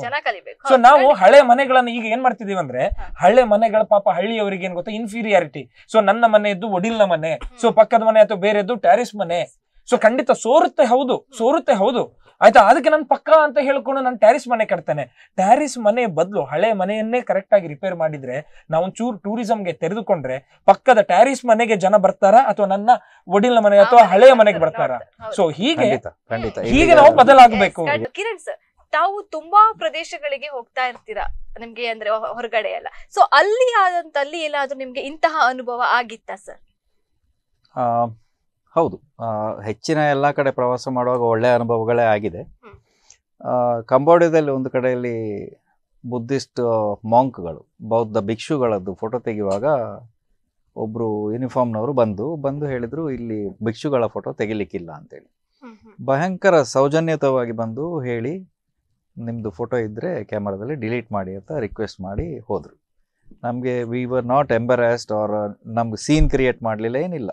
ಆದರೆ ಅವರು ಬರುವಾಗ ಯೂನಿಫಾರ್ಮ್ನಲ್ಲಿದ್ದರು. ಅಲ್ಲಿ ಅಪ್ಸರ ಅಂತೇಳಿ ಅದು ಅಥಾರಿಟಿ, ಅದರ ಯೂನಿಫಾರ್ಮ್ ಕ್ರೀಮ್ ಕಲರ್ ಶರ್ಟಲ್ಲಿದ್ದರು. ಆಮೇಲೆ ಅವರು ವಿವರಿಸಿ ಹೇಳಿದರು, ನೀವು ತೆಗಿಲೇಬೇಕಂತಿದ್ರೆ ಇಲ್ಲಿಗೆ ಇಷ್ಟು ಪರ್ಮಿಷನ್ ತಗೊಳ್ಬೇಕು, ಮಾಂಕಗಳಿಗೆ ಇಷ್ಟು ದಾನ ಅಂತ ಕೊಡಬೇಕು, ಅಷ್ಟು ಮಾಡಿದರೆ ಇದು ಮಾಡ್ತಾರೆ. ಅದಕ್ಕೊಂದು ಬ್ಯಾಕ್ಗ್ರೌಂಡ್ ಇತ್ತು. ಯಾವುದೋ ಒಂದು ಅಡ್ವರ್ಟೈಸ್ಮೆಂಟ್ನವರು ಬಂದು ಯಾವುದೋ ಒಂದು ಮದ್ಯದ ಅಡ್ವರ್ಟೈಸ್ಮೆಂಟಿಗೆ ಮಾಂಕಗಳನ್ನು ಬಳಸಿದ್ರಂತೆ. ಆವಾಗದಿಂದ ಆ ಥರ ಬ್ಯಾನ್ ಇತ್ತು. ಅದು ನಮ್ಗೆ ಗೊತ್ತಿರಲಿಲ್ಲ ಬ್ಯಾಕ್ಗ್ರೌಂಡ್, ಆದರೆ ವಿ ಆರ್ ಮೇಡ್ ಕಂಫರ್ಟಬಲ್. ಅದು ಒಂದು. ಓಕೆ ಸರ್, ಅದರ ಬಗ್ಗೆ ಮಾತಾಡೋಣ. ಸಂತೋಷ್ ಸಾಲಿಯಾನ್ ಅವರು ಕಾಲ್ ಅಲ್ಲಿ ಇದ್ದಾರೆ, ಅವ್ರ ಜೊತೆ ಮಾತಾಡೋಣ ಮಲ್ಪೆಯಿಂದ. ಹಲೋ ನಮಸ್ತೆ ಸಂತೋಷ್ ಅವರೇ. ಓಕೆ ಸರ್, ನಿನ್ನೆ ಒಂದು ಮಲ್ಪೆಯಲ್ಲಿ ಆದಂತ ಒಂದು ಘಟನೆಯ ಒಂದು ಕುರಿತು ನಾವೀಗ ಮಾತನಾಡ್ತಾ ಇದ್ವಿ, ಬೇರೆ ಬೇರೆ ವಿಚಾರದ ಬಗ್ಗೆ. ಈಗ ಓಕೆ ಸರ್, ತಾವು ಏನ್ ಹೇಳಲಿಕ್ಕೆ ಇಷ್ಟಪಡ್ತೀರಾ ಈ ಘಟನೆಯ ಬಗ್ಗೆ? ಒಳ್ಳೆ ವಿಷಯ ಮೇಡಮ್, ಒಳ್ಳೆ ವಿಷಯದ ಬಗ್ಗೆ ಚರ್ಚೆ ಆಗ್ತಾ ಇದೆ. ನನ್ನ ಹೆಸರು ಸಂತೋಷ್ ಅಂತ, ನಾನು ಮಲ್ಪೆ ನಿವಾಸಿ. ಗೊತ್ತಾಯ್ತು ಸರ್, ಗೊತ್ತಾಯ್ತು ಸರ್. ಮೇಡಮ್, ನಾನು ಕೇಳಿದೆ, ತುಂಬಾ ಜನ ಪ್ರವಾಸಿಗರು ಇದ್ರ ಬಗ್ಗೆ ಮಾತಾಡಿದ್ರು, ಏನೆಲ್ಲ ಅಲ್ಲಿ ನ್ಯೂನತೆಗಳಿದೆ ಅದ್ರ ಬಗ್ಗೆ ಮಾತಾಡಿದ್ರು. ನಾನು ಮಲ್ಪೆ ನಿವಾಸಿಯಾಗಿ ಒಂದು ಪಾರ್ಕಿಂಗ್ ವಿಚಾರದಲ್ಲಿ ಕೆಲವು ಸರಿಪಡಿಸ್ಕೊಳ್ಬೇಕಂತ ನಾನು ಹೇಳ್ತೀನಿ. ಯಾಕಂದ್ರೆ ಅಲ್ಲಿ ಪಾರ್ಕಿಂಗ್ ಒಂದು ಗೇಟ್ ಆಗಿ ಕಲೆಕ್ಟ್ ಮಾಡುದು ತಪ್ಪು ಅನ್ನೋದು ನನ್ನ ಅನಿಸಿಕೆ. ನಾವಲ್ಲಿ ನೋಡಿದ್ದೇವೆ. ಯಾಕಂದ್ರೆ ಕಲೆಕ್ಟ್ ಮಾಡಿದ್ಮೇಲೆ ನಾವು ಕೆಲವು ಕಡೆ ಎಲ್ಲ ಪ್ರವಾಸಕ್ಕೆ ಹೋದಾಗ ಪಾರ್ಕಿಂಗ್ ವ್ಯವಸ್ಥೆ ಹೇಗಿರ್ತದೆ ಅಂತ ಹೇಳಿದ್ರೆ, ಒಂದ್ ಕಡೆ ನಮ್ಗೆ ಪಾರ್ಕಿಂಗ್ ಜಾಗ ವೆಹಿಕಲ್ ಪಾರ್ಕಿಂಗ್ ಮಾಡಿಸಿ ಅಲ್ಲಿ ಶುಲ್ಕ ಪಾವತಿ ಮಾಡ್ತಾರೆ, ಸರಿಯಾದ ವ್ಯವಸ್ಥೆ ಇರುತ್ತೆ. ಇಲ್ಲಿ ಯಾವ ತರ ಇದೆ ಅಂದ್ರೆ, ಗೇಟ್ ಅಲ್ಲಿ ಪಾವತಿ ನಾವು ಮಾಡ್ತೇವೆ, ಟೂರಿಸ್ಟ್ ಬಂದವರು ಪಾರ್ಕಿಂಗ್ ಟಿಕೆಟ್ ತಗೊಳ್ತಾರೆ, ಹೋಗಿ ನೀವು ಪಾರ್ಕಿಂಗ್ ಮಾಡ್ಕೊಳ್ಳಿ ಅನ್ನೋ ವ್ಯವಸ್ಥೆ ಇದೆ. ಅಂದ್ರೆ ಅಲ್ಲಿ ಹೋದಾಗ ನಿಜವಾಗ್ಲೂ ಪಾರ್ಕಿಂಗ್ ಇರಲ್ಲ ಕೆಲವು ಕಡೆ. ಒಂದು ಸುತ್ತಾಕಿ ಬಂದ ಮೇಲೆ ಪುನಃ ರಿಟರ್ನ್ ಅವ್ರಂದ್ರೆ ಪೇಮೆಂಟ್ ಆಗಿರುತ್ತೆ, ಪಾರ್ಕಿಂಗ್ ಕರೆಕ್ಟ್ ಆದ ವ್ಯವಸ್ಥೆ ಇರಲ್ಲ. ಸೊ ತಪ್ಪು ಅನ್ನೋದು ನನ್ನ ಅನಿಸಿಕೆ. ಒಂದೇ ನಾವು ಪಾರ್ಕಿಂಗ್ ಮಾಡಿಸಿದ ಮೇಲೆ ಶುಲ್ಕ ತಗೊಳ್ಬೇಕು, ಇಲ್ಲಾಂದ್ರೆ ರಿಟರ್ನ್ ಹೋಗುವಾಗ ಅವರು ಅಲ್ಲಿಂದ ಎಲ್ಲ ಪ್ರವಾಸಿಗರು ಬಂದ ಮೇಲೆ ಅಲ್ಲಿ ತಿರುಗಾಡಿದ ಮೇಲೆ ಅವ್ರು ರಿಟರ್ನ್ ಹೋಗುವಾಗ ಆ ಗೇಟ್ ಅಲ್ಲಿ ಪಾರ್ಕಿಂಗ್ ಟಿಕೆಟ್ ತಗೊಳ್ಬೇಕು ನನ್ನದು ಅನಿಸಿಕೆ. ಒಂದನೇದಾಗಿ. ಮತ್ತೊಂದು ಇನ್ನೊಂದು ಇಂಪಾರ್ಟೆಂಟ್ ಮೇಡಮ್, ನಮ್ದು ಈಗ ಸಿವಾಸಿಗೆ ಹೋಗುವ ರೂಟ್ ಏನಿದೆ ಅಂದ್ರೆ, ನಮ್ಮ ಹಾರ್ಬರ್ ಇಂದ ಎಂಟ್ರಿ ತಗೊಳ್ತಾ ಇದ್ದಾರೆ. ನಮ್ಮ ಹಾರ್ಬರ್ ಒಳಗಿಂದ ಹೋಗ್ತೇವೆ. ಈಗ ನಾವು ತುಂಬಾ ಸಲ ನಮ್ಮ ಊರಲ್ಲಿ ಮೀಟಿಂಗ್ ನಾವು ಪ್ರಸ್ತಾವನೆ ಮಾಡಿದ್ದೇವೆ. ಇದು ಆಲೋಚನೆ ಮಾಡುವಂತ ವಿಚಾರ. ಯಾಕಂದ್ರೆ ಹಾರ್ಬರ್ ಅಲ್ಲಿ ಒಂದರ ಒಳಗೆ ಒಂದು 1000 ಜನ ದಿನಕ್ಕೆ, ದಿನ ಇಡೀ ರಾತ್ರಿ ಬೆಳಿಗ್ಗೆ ಅಂತ 1000 ಜನ ದುಡಿತಾರೆ, ಅಲ್ಲಿ ಕೆಲಸ ಮಾಡ್ತಾರೆ. 1000 ಬೋಟ್ಗಳಿವೆ. ಅದ್ರ ಒಳಗಿಂದ ಆ ಸಿವಾಸಿಗೆ ಎಂಟ್ರಿ ಕೊಡೋದು ತಪ್ಪು ಅನ್ನೋದು ನಮ್ದು ಅಭಿಪ್ರಾಯ. ಯಾಕಂದ್ರೆ ಅದೊಂದು ಟೋಲ್ ಆಗಿದೆ ಅಲ್ಲಿ. ಗೇಟ್ ಎಂಟ್ರಿ ಟೂರಿಸ್ಟ್ ವೆಹಿಕಲ್ ಬಂದಾಗ ಟೋಲ್ ಕಲೆಕ್ಟ್ ಮಾಡ್ತಾರೆ ಅಲ್ಲಿ. ಅದಾದ್ಮೇಲೆ 100 ಮೀಟರ್ ಕೇಳ್ತಾರೆ ಸಿವಾಕಿಯಲ್ಲಿ, ಟೂರಿಸ್ಟ್ ಕೇಳ್ತಾರೆ ಸಿವಾಕಿಯಲ್ಲಿ ಅಂತ, ಸ್ಟ್ರೈಟ್ ಹೋಗಿ 100 ಮೀಟರ್ ಒಳಗೆ ಅಲ್ಲೇ ಒಂದು ಪಾರ್ಕಿಂಗ್ ವ್ಯವಸ್ಥೆ, ಪುನಃ ಅಲ್ಲೊಂದು ಟಿಕೆಟ್ ಕಲೆಕ್ಟ್ ಮಾಡ್ತಾರೆ. ಈ ಟೋಲ್ ಬಗ್ಗೆ ನಾನು ಮಾತಾಡ್ತೇನೆ. ಯಾಕಂದ್ರೆ ಅದು ಆದದ್ದು ಮೇಡಮ್ ಹಾರ್ಬರ್ ಒಳಗಿದ್ದ ಮೂಲ ಸೌಕರ್ಯಗಳನ್ನು ಮಾಡ್ಲಿಕ್ಕೆ.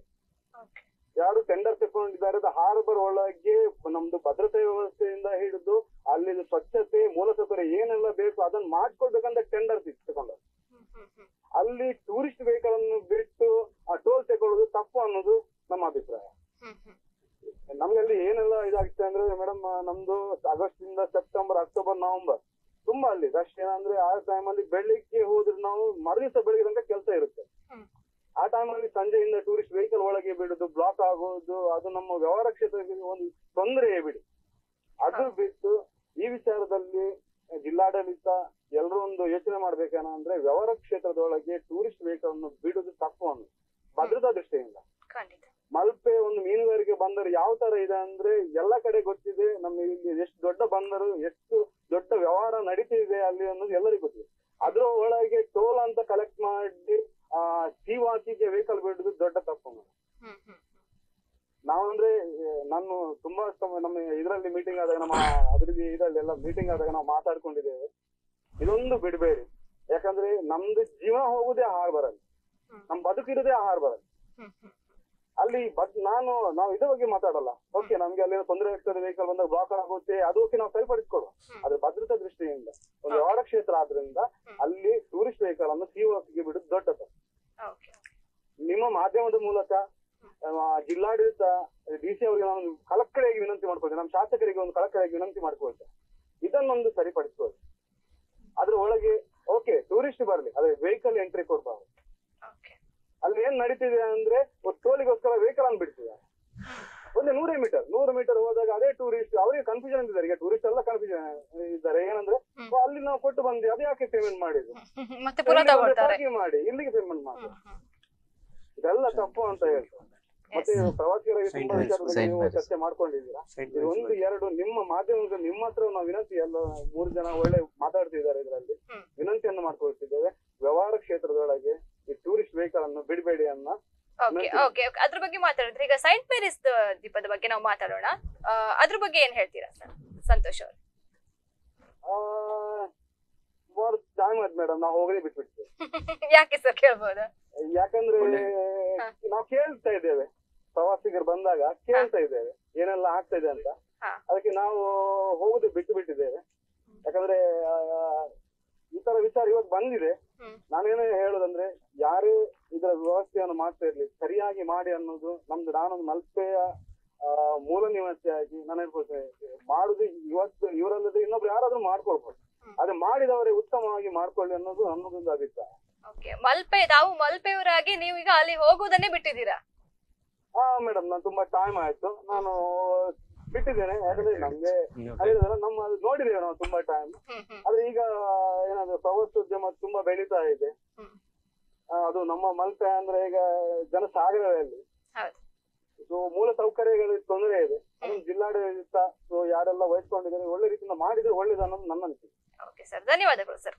ಓಕೆ ಸರ್, ಅವಾಗ ನೀವು ಮಾತಾಡ್ತಾ ಇದ್ರಿ, ನಾನು ಕೇಳಿದ್ರೆ ನೀವು ಬೇರೆ ಕಡೆ ಹೋದಾಗ ನಿಮ್ಗೆ ಎಕ್ಸ್ಪೀರಿಯನ್ಸ್ ಈಗ ಸುಮಾರು ಪ್ರವಾಸಿ ತಾಣಗಳಲ್ಲಿ ಇನ್ಸ್ಟಾಗ್ರಾಮ್ ಮತ್ತೆ ಈ ಸೋಷಿಯಲ್ ಮೀಡಿಯಾ ಬಂದ್ಮೇಲೆ ಆಗಿರೋ ಡೆವಲಪ್ಮೆಂಟ್, ಸೆಲ್ಫಿ ತೆಗಿಲಿಕ್ಕೆ ಸ್ಪೆಷಲ್ ಆಗಿ ಮಾಡಿರುವಂಥ ಬ್ರಿಡ್ಜ್ಗಳಿರ್ಬೋದು, ಸೆಲ್ಫಿ ಮಾಡಲಿಕ್ಕೆ ಬ್ಯಾಕ್ಗ್ರೌಂಡ್ಸ್ ಇರ್ಬೋದು, ಅಥವಾ ಜೋಕಾಲಿಗಳಿರ್ಬೋದು, ಅಂಥದ್ದೆಲ್ಲ ಡೆವಲಪ್ ಮಾಡ್ತಾ ಇದ್ದಾರೆ. ಫೋಕಸ್ ರಘುವರೊಟ್ಟಿಗೆ ಇಂಥದ್ದೆಲ್ಲ ಹಂಚಿಕೊಂಡಿದ್ದೇನೆ ಕೆಲವೆಲ್ಲ. ಅದೆಲ್ಲದರಲ್ಲಿ ಒಂದೇ ಅವರು ಹೇಳೋದು, ಇಲ್ಲಿ ಬೇಕಾದಷ್ಟು ಫೋಟೋ ತೆಗೀರಿ, ಬೇಕಾದಷ್ಟು ಶೇರ್ ಮಾಡಿ, ನಮಗೆ ಪ್ರಚಾರ ಕೊಡಿ ಹೇಳಿ. ಸೊ ಹಾಗಾಗಿ ಈ ಕಾರ್ಯಕ್ರಮದ ಮೂಲ ಉದ್ದೇಶ ಏನಾಗಬೇಕು ಇವತ್ತಂದ್ರೆ, ನಾವು ಒಕ್ಕರಲಿಂದ ಒಂದೇ ಕೇಳಬೇಕು, ಇಂತಹ ಪ್ರವಾಸಿ ತಾಣಗಳಲ್ಲಿ ಫೋಟೋಗ್ರಫಿಗೆ ಚಾರ್ಜ್ ಇಡಬಾರ್ದು. ಎಲ್ಲಿ ಫೋಟೋಗ್ರಫಿ ಸಾಧ್ಯ ಉಂಟು ಅದು ಉಚಿತ ಇರಬೇಕು, ಅದರಿಂದ ನಮಗೆ ಬೆನಿಫಿಟೇ ಜಾಸ್ತಿ. ಅದೇ ರೀತಿ ಫೋಕಸ್ ಆಗುತ್ತೆ. ಈಗ ಮನೆ ಫಂಕ್ಷನ್ ಆದ್ರೆ ಅವರಿಗೆ ಫೋಟೋ ತೆಗಿಲಿಕ್ಕೆ ಬೇಕು, ಅಲ್ಲಿ ನಿಂತ್ಕೊಂಡು ಫೋಟೋ ತೆಗಿಬೇಕು, ಇಲ್ಲಿ ನಿಂತ್ಕೊಂಡು ಫೋಟೋ ಬೇಕು, ಎಲ್ಲ ಕವರ್ ಮಾಡ್ಬೇಕು ಅಂತ ಹೇಳ್ತಾರೆ. ಬಟ್ ಇದೇ ಪ್ರವಾಸಿ ತಾಣಕ್ಕೆ ಹೋದಾಗ ಫೋಟೋ ತೆಗಿಬೇಡಿ, ಚಾರ್ಜ್ ಹಾಕ್ತಾರೆ. ಸೊ ಎಲ್ಲ ಒಂದು ಕಡೆ ಫೋಟೋಗ್ರಾಫರ್ ಮೇಲೆ ಇದು ಏನು ಹೇರ್ತಾ ಇದ್ದಾರೆ ಅಂತ ಅನ್ಸ್ತಾ ಇಲ್ವಾ ನಿಮ್ಗೆ ಅವರ ಮೇಲೆ? ಖಂಡಿತ. ಅಂದ್ರೆ ಈಗ ಫೋಟೋ ತೆಗಿಲಿಕ್ಕೆ ಹೇಳಿದಾಗ ಹೆಸರು ಬರೋದು ಫೋಟೋಗ್ರಾಫರ್ ಇದೆ. ಈಗ ಫಂಕ್ಷನ್ ಬೇರೆ. ಈಗ ಮನೋಹರ್ ಸರ್ ಹೇಳಿದ ಹಾಗೆ, ಈಗ ಬೇರೆಯವರಿಗೆ ಚಾರ್ಜ್ ಮಾಡಬಾರ್ದು. ಪ್ರೀ ವೆಡ್ಡಿಂಗ್ ಶೂಟಿಗೆ ಹೋದಾಗ ಅವ್ರದ್ದು ಕಮರ್ಷಿಯಲ್ ಇರೋದು ಚಾರ್ಜ್ ಮಾಡಿ ಅಂತ ಹೇಳಿ, ಅದನ್ನು ಸ್ವಲ್ಪ ನಾಮಿನಲ್ ಚಾರ್ಜ್ ಮಾಡಿ, ಆಗ ಇನ್ನು ಸಹ ತುಂಬಾ ಜನ ಬರ್ತಾರೆ. ಆಗ 10,000 ಕೊಡಿ 15,000 ಕೊಡಿ ಹೇಳಿದ್ರೆ ಯಾರು ಬರೋದಿಲ್ಲ. ನಾಮಿನಲ್ ಚಾರ್ಜ್ ಮಾಡಿ ಬಿಡಿ ಫೋಟೋಗ್ರಫಿಗೆ, ಪ್ರೀ ವೆಡ್ಡಿಂಗಿಗೆ ಅದಕ್ಕೆ ಹಾಗೆ ತುಂಬಾ ಜನ ಬರ್ತಾರೆ ಮತ್ತೆ ಪುನಃ ನಮ್ಮ ಉಡುಪಿಗೆ. ಮತ್ತೆ ಮಾಹಿತಿಯ ಕೊರತೆ ಎಲ್ಲ ಕಡೆಯಲ್ಲಿ ಕನ್ಫ್ಯೂಷನ್ ಮಾಡಿರುವಂತದ್ದು. ಈಗ ಪ್ರವಾಸಿಗೆ ಒಂದು ಕಡೆಯಲ್ಲಿ ಎಲ್ಲ ಮಾಹಿತಿ ಇರಬೇಕು. ಅದು ನಮ್ಮ ಜಿಲ್ಲಾ ಟೂರಿಸಂ ವೆಬ್ಸೈಟ್ ಅಲ್ಲಿ ಇದ್ರೂ ಆಗ್ಬೋದು, ಅಥವಾ ಅಲ್ಲಿ ಹೊರಡುವ ಜಾಗದಲ್ಲೇ ಪಾರ್ಕಿಂಗ್ ಜಾಗದಲ್ಲಿ ಇದ್ರೂ ಆಗ್ಬೋದು. ಏನೆಲ್ಲ ರೂಲ್ಸ್ ಉಂಟು ಒಂದು ಬೋರ್ಡಲ್ಲಿ ಹಾಕಿ ಬಿಡ್ಲಿ. ಪ್ರತಿ 10 ಹೆಜ್ಜೆಯಲ್ಲಿ 100 ಮೀಟರ್ಗೊಮ್ಮೆ ಕಲೆಕ್ಟ್ ಮಾಡುವಂತದ್ದು ಅದೆಲ್ಲ ತಪ್ಪು.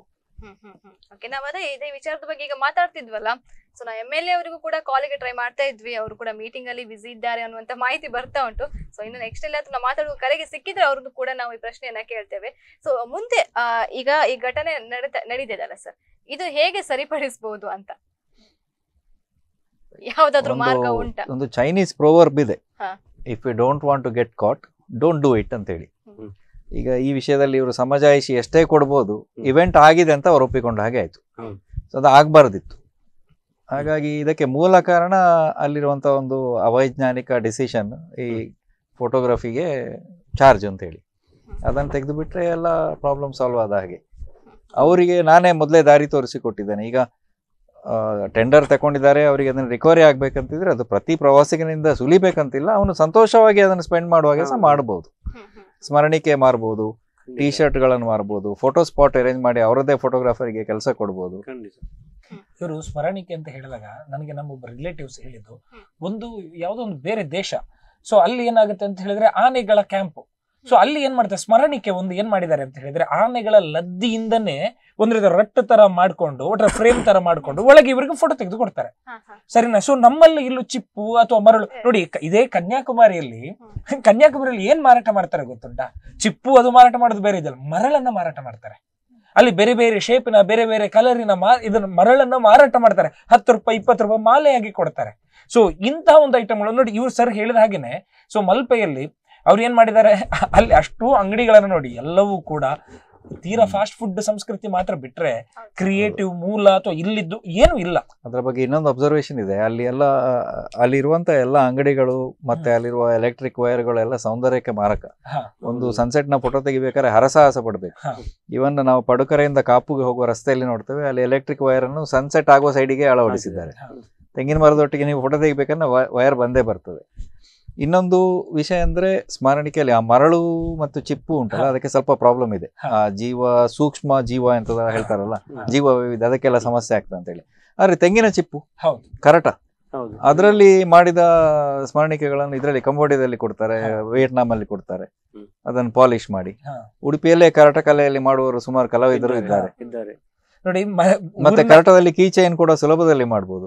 ಅದರಲ್ಲಿ ಮಲ್ಪೆ ಅಂತ ಕೆತ್ತಿದ್ರೆ ಸರಿ ಅಷ್ಟೇ. ನೋಡಿ, ಊರಿನ ಜನ ಬದಲಾಗಬೇಕು ಎನ್ನುವಂಥದ್ದು ಹೇಗೆ ಅಂದ್ರೆ, ಇದು ಡಾಕ್ಟರ್ ಈಗ ಹೇಳಿದ್ರಲ್ಲ, ಸೊ ಪ್ರತಿಯೊಬ್ರು ಕೂಡ ಇಲ್ಲಿ ತೆಂಗಿನಕಾಯಿ ಯೂಸ್ ಮಾಡ್ತಾರಲ್ವಾ. ಪ್ರತಿ ದಿನಕ್ಕೆ ಒಂದು ಕಾಯಿಯನ್ನಾದ್ರೂ 2 ದಿನಕ್ಕಾದ್ರೂ ಒಂದು ಕಾಯಿ ಯೂಸ್ ಮಾಡ್ತೀವಲ್ಲ. ಸೊ ಆ ಒಂದು ವಿದ್ಯಾರ್ಥಿಗೆ, ಆ ಮನೆಯ ಒಬ್ಬ ಮಗುವಿಗೆ ಅಥವಾ ಒಂದು ಹೆಣ್ಣಿಗೆ, ಸರ್ ಒಂದು ತಾಯಿಗೆ ಒಂದು ಕರಕುಶಲ ಕಲೆಯನ್ನು ನಾವು ಕಲಿಸಿ ಅವರು ಮಲ್ಪೆಗೆ ಬರ್ಬೇಕಾಗಿಲ್ಲ. ಮಲ್ಪೆಯಲ್ಲಿ ಒಂದು ಮಾರ್ಕೆಟ್ ಒದಗಿಸಿ ಕೊಟ್ರೆ, ಸೊ ಯಾರು ಇದೇ ಟೆಂಡರ್ ತಕೊಂಡವ್ರು, ಬೇರೆ ಏನ್ ಬೇಡ, ಇಂಥದ್ದೊಂದು ದೊಡ್ಡ ಶಾಪ್ ಮಾಡಿ ಇಂಥದಕ್ಕೆ ಅವಕಾಶ ಅಂತ ಕೊಟ್ರೆ ಖಂಡಿತವಾಗಿ ಒಂದು ದೊಡ್ಡ ಕ್ರಿಯೇಟಿವ್ ಆಗಿ ಒಂದು ಸಿಗ್ತಾ, ನಮ್ಮ ಊರಿದ್ದು ಅಂತ ಸಿಗ್ತಾ.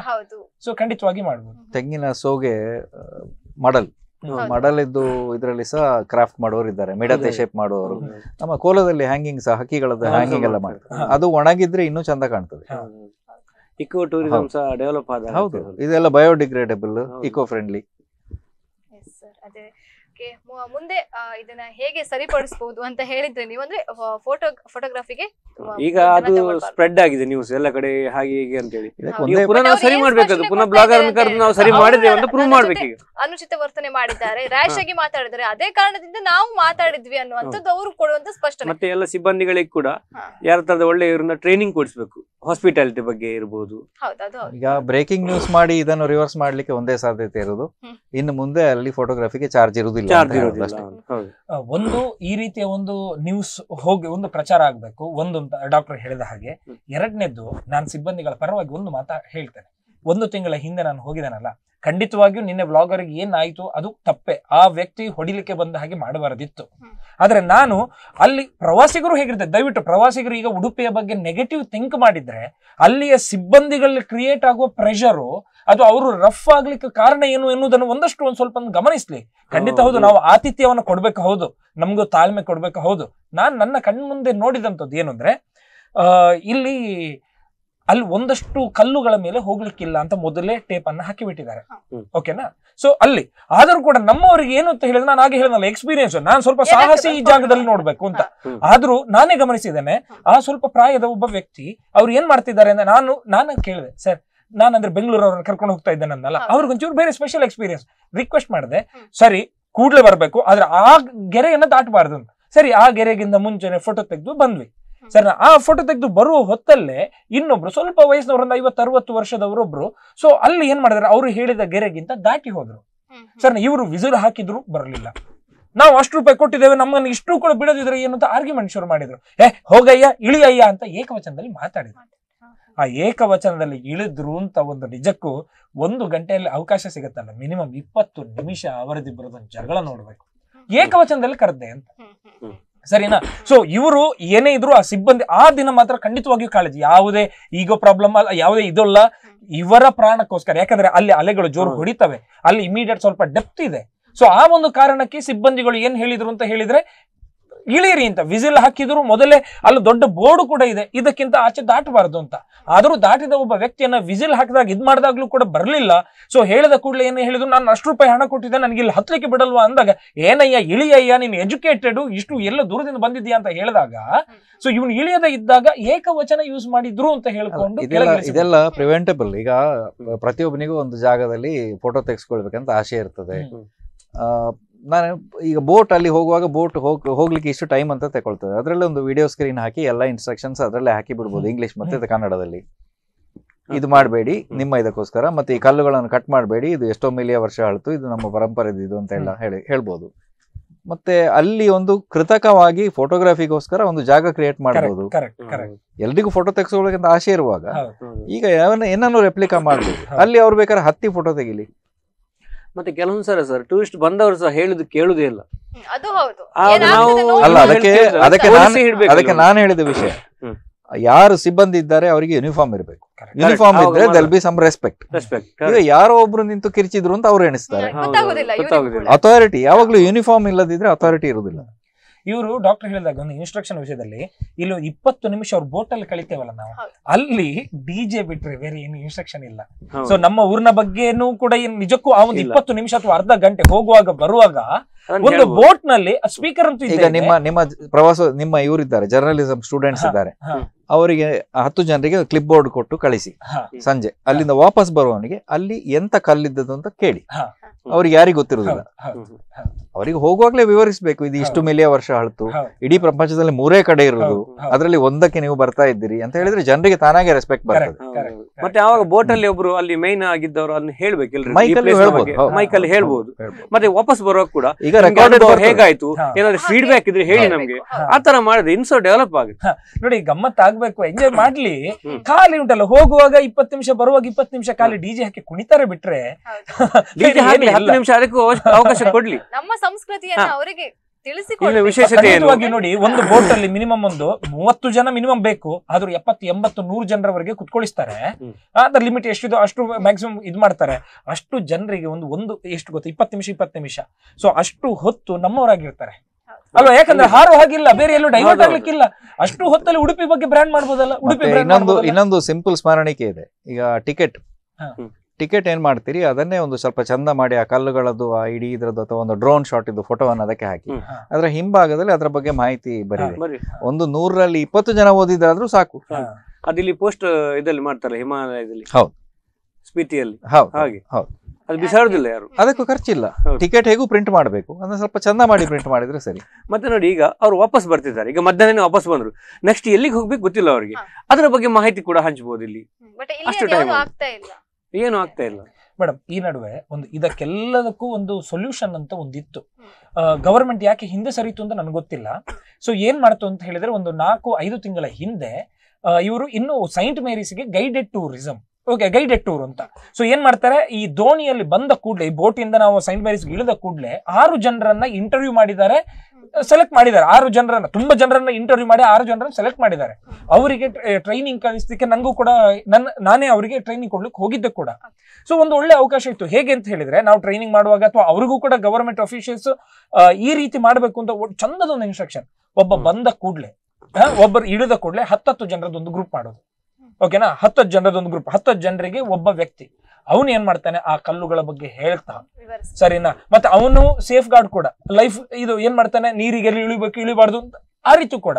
ಸೊ ಅವನು ಒಬ್ಬ ಏನ್ ಗೊತ್ತಾ, ಪ್ರೀತಿಯಿಂದ ಮಾತಾಡ್ತಾ, ಒಂದು ರೀತಿ ಆತಿಥ್ಯವನ್ನ ಕೊಡ್ತಾ, ಇಡೀ ಇದನ್ನ 1 ಗಂಟೆ ಅವನು ಅವ್ರ ಜೊತೆಗೆ ಇರ್ತಾನೆ. ಎಲ್ಲಿ ಸೆಲ್ಫಿ ತೆಗಿಬಹುದು, ಎಲ್ಲಿ ಫೋಟೋ ತೆಗಿಬಹುದು.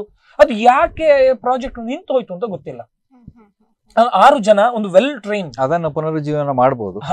ಅದರ ಒಟ್ಟಿಗೆ ಇದನ್ನ ನಾವು ಸರಿ ಮಾಡಿದೇವೆ, ಗೈಡ್ ಮಾಡಿದೇವೆ ಅಂತ ಹೇಳಿ ಮತ್ತೆ ಪುನಃ ಬ್ಲಾಗರ್ಸ್ ಅನ್ನು ಕರೆದು ಸರಿ ಮಾಡ್ಬೇಕಾಗ್ತದೆ. ಯಾಕಂದ್ರೆ ಪುನಃ ರೀಚ್ ಆಗ್ಬೇಕು ನಾವು ಅಷ್ಟು ಜನರಿಗೆ. ಎಷ್ಟು ಜನರಿಗೆ ನೆಗೆಟಿವ್ ಹೋಗಿದೆ ಅಷ್ಟು ಜನರಿಗೆ ಪುನಃ ನಾವು ಇದನ್ನ ಸರಿ ಮಾಡಿದ್ದೇವೆ, ಮತ್ತೆ ಪುನಃ ಬನ್ನಿ ಉಡುಪಿಗೆ ಅಂತ ನಾವು ಗಮ್ಮತ್ತು. ಇನ್ನೊಂದು ನೋಡಿ, ಆತಂಕವಾದ ಗಮ್ಮತ್ತು ಅಲ್ಲ, ಯಾವಾಗ್ಲೂ we should use an incident as a positive aspect. ಈಗ ಅದನ್ನ ಈ ನೆಗೆಟಿವ್ ಆದದನ್ನ ಪಾಸಿಟಿವ್ ಕನ್ವರ್ಟ್ ಮಾಡೋದು ಹೇಗಂತ ಆಲೋಚನೆ ಮಾಡ್ಲಿಕ್ಕೆ ಸಕಾಲ.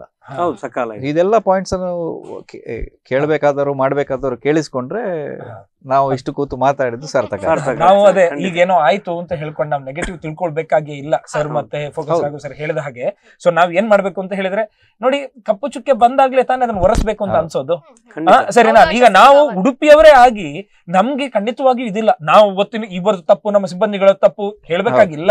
ಅಲ್ಲ, ಈಗ ಒಂದು ದಿನ ಬರ್ತದೆ ಆ ಸಿಬ್ಬಂದಿದ್ದೇ photo hockey, thanks to this man the photography has become free ಅಂತ ಬರ್ತದೆ. ಖಂಡಿತ ಒಂದೊಂದು ದಿನ ಬರ್ತದೆ, ಅವರು ತುಂಬಾ ವೈರಲ್ ಆಗ್ತಾರೆ, ಫೇಮಸ್ ಆಗ್ತಾರೆ. ಸೊ ಖಂಡಿತವಾಗಿಯೂ ಉಂಟಲ್ಲ, ಒಂದು ಯಾವುದೇ ಒಂದು ಸಮಸ್ಯೆಯನ್ನ ಇಡೀ ನಮ್ಮ ಬದುಕೆ ಹಾಳಾಯ್ತು, ಮರ್ಯಾದೆ ಹೋಯ್ತು ಅಂತ ತಿಳ್ಕೊಬೇಕಾಗಿಲ್ಲ. ಪ್ರತಿಯೊಂದು, ಯಾಕಂದ್ರೆ ಮನುಷ್ಯ ಮಾತು ಇರುವುದೇ ಅದಕ್ಕೆ ಅಲ್ವಾ, ಮನುಷ್ಯನ ಆಲೋಚನೆಗಳು ಇರುವುದೇ ಅದಕ್ಕೆ. ಸೊ ಸಂಬಂಧ, ಪ್ರೀತಿ ಎನ್ನುವಂಥದ್ದು, ಅದೇ ವ್ಲಾಗರ್ ಅನ್ನ ಮತ್ತೆ ಕರೆಸ್ತೀವಿ ಅಲ್ವಾ, ಮತ್ತೆ ಕರಿಬಹುದು. ಮತ್ತೆ ಖಂಡಿತವಾಗಿಯೂ ಇದೊಂದು ದೊಡ್ಡ ಒಂದು ಆ ಉಡುಪಿಗೆ ತುಂಬಾ ದೊಡ್ಡ ನಷ್ಟ. ಖಂಡಿತ ಹೆಸರಿನ ವಿಷಯದಲ್ಲಿ, ಬ್ರ್ಯಾಂಡಿಂಗ್ ವಿಷಯ ಸ್ವಲ್ಪ ಪ್ರಾಬ್ಲಮ್ ಆದಿತ್ತು. ಬಟ್ ಡಾಕ್ಟರ್ ಹೇಳಿದ ಹಾಗೆ ಒಂದು ಫ್ರೀ ಕ್ಯಾಮರಾ ಫ್ರೀ, ಆಮೇಲೆ ಗೈಡೆಡ್ ಟೂರ್ ಅಥವಾ ಇಂಥದ್ದು ಬೇರೆ ಫ್ರೆಂಡ್ಲಿ ಇದನ್ನ ಕೊಟ್ಟಾಗ, ನೀವು ಜರ್ನಲಿಸಂ ನಿಮ್ಗೆ ಗೊತ್ತಿದೆ, any news is good news. ಹಾಗಾಗಿ ಇದನ್ನು ನಾವು ಪಾಸಿಟಿವ್ ಆಗಿ ತಕೊಳ್ಳೋ. ಉಡುಪಿ ಹೆಸರು ಅಷ್ಟು ಸಲ ಬಂತು, ಸೈಂಟ್ ಮೇರಿಸ್ ಐಲ್ಯಾಂಡ್ ಬಗ್ಗೆ ಅಷ್ಟು ಸಲ ಹೆಸರು ಬಂತು. ಇನ್ನು ನಾವು ಸೈಂಟ್ ಮೇರಿಸ್ ಐಲ್ಯಾಂಡ್ ನ ಬಗ್ಗೆ ಕಥೆಗಳನ್ನು ಪ್ರಚುರ ಪಡಿಸಬಹುದು.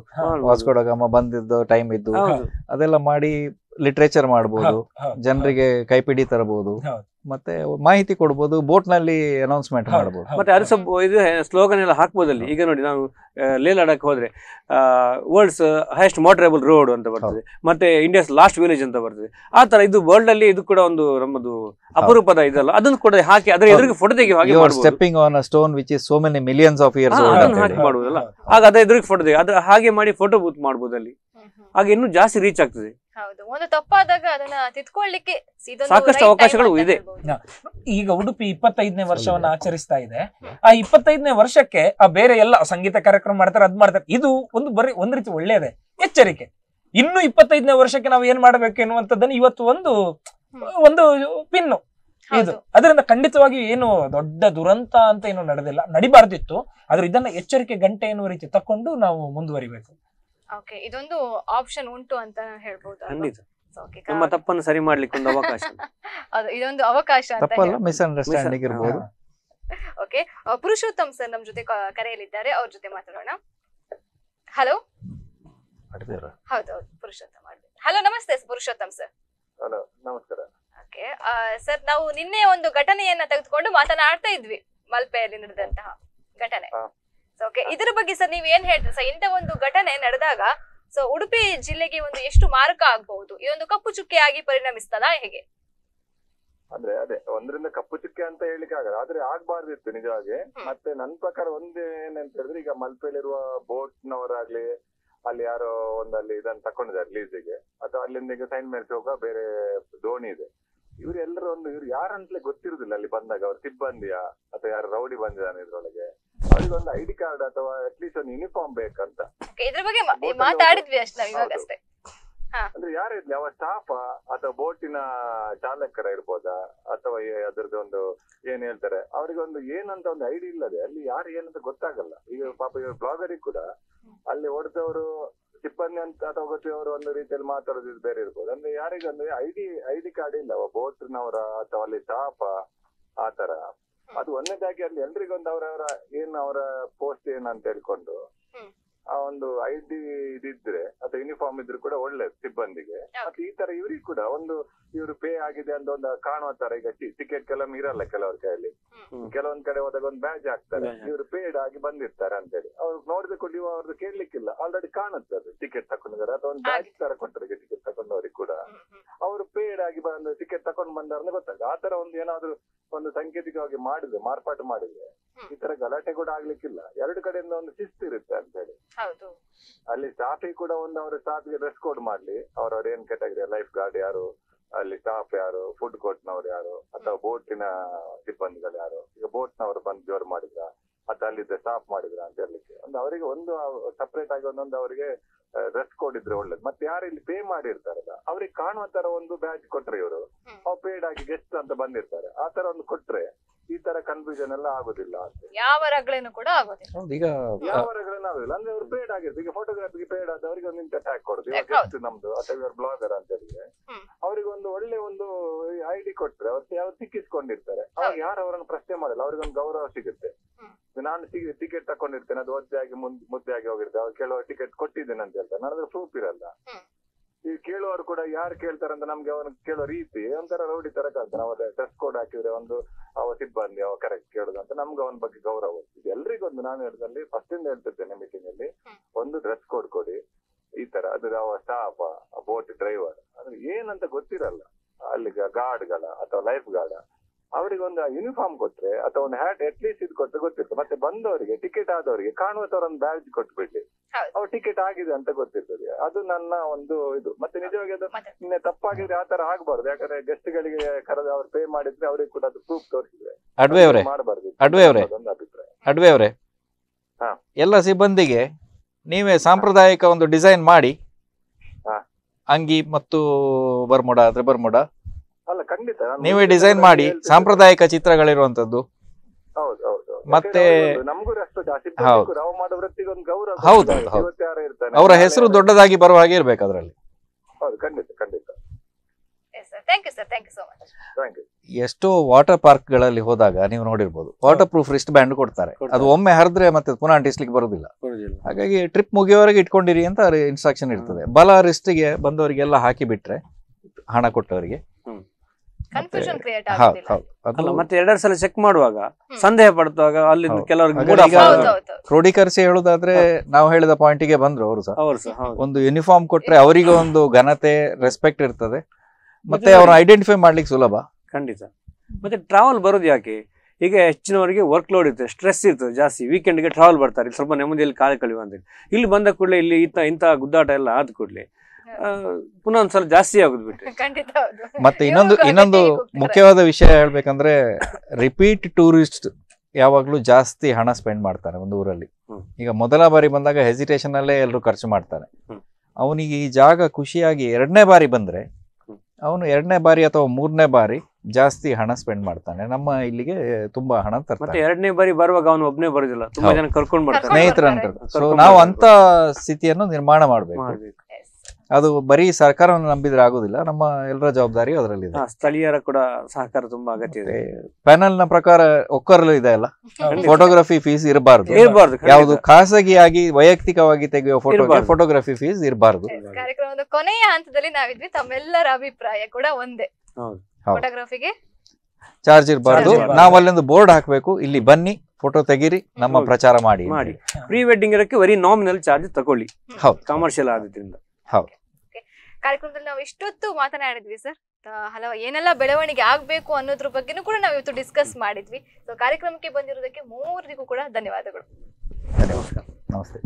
ವೀಕ್ಷಕರು ನೋಡಿದ್ರಲ್ಲ, ಇದು ಈ ಹೊತ್ತಿನ ಡಿಬೇಟ್. ನಿರಂತರ ಸುದ್ದಿ ಹಾಗೂ ಮನೋರಂಜನೆಗಾಗಿ ತಾವೆಲ್ಲರೂ ನೋಡ್ತಾ ಇರಿ ದೈಜಿವರ್ಲ್ಡ್ 24/7.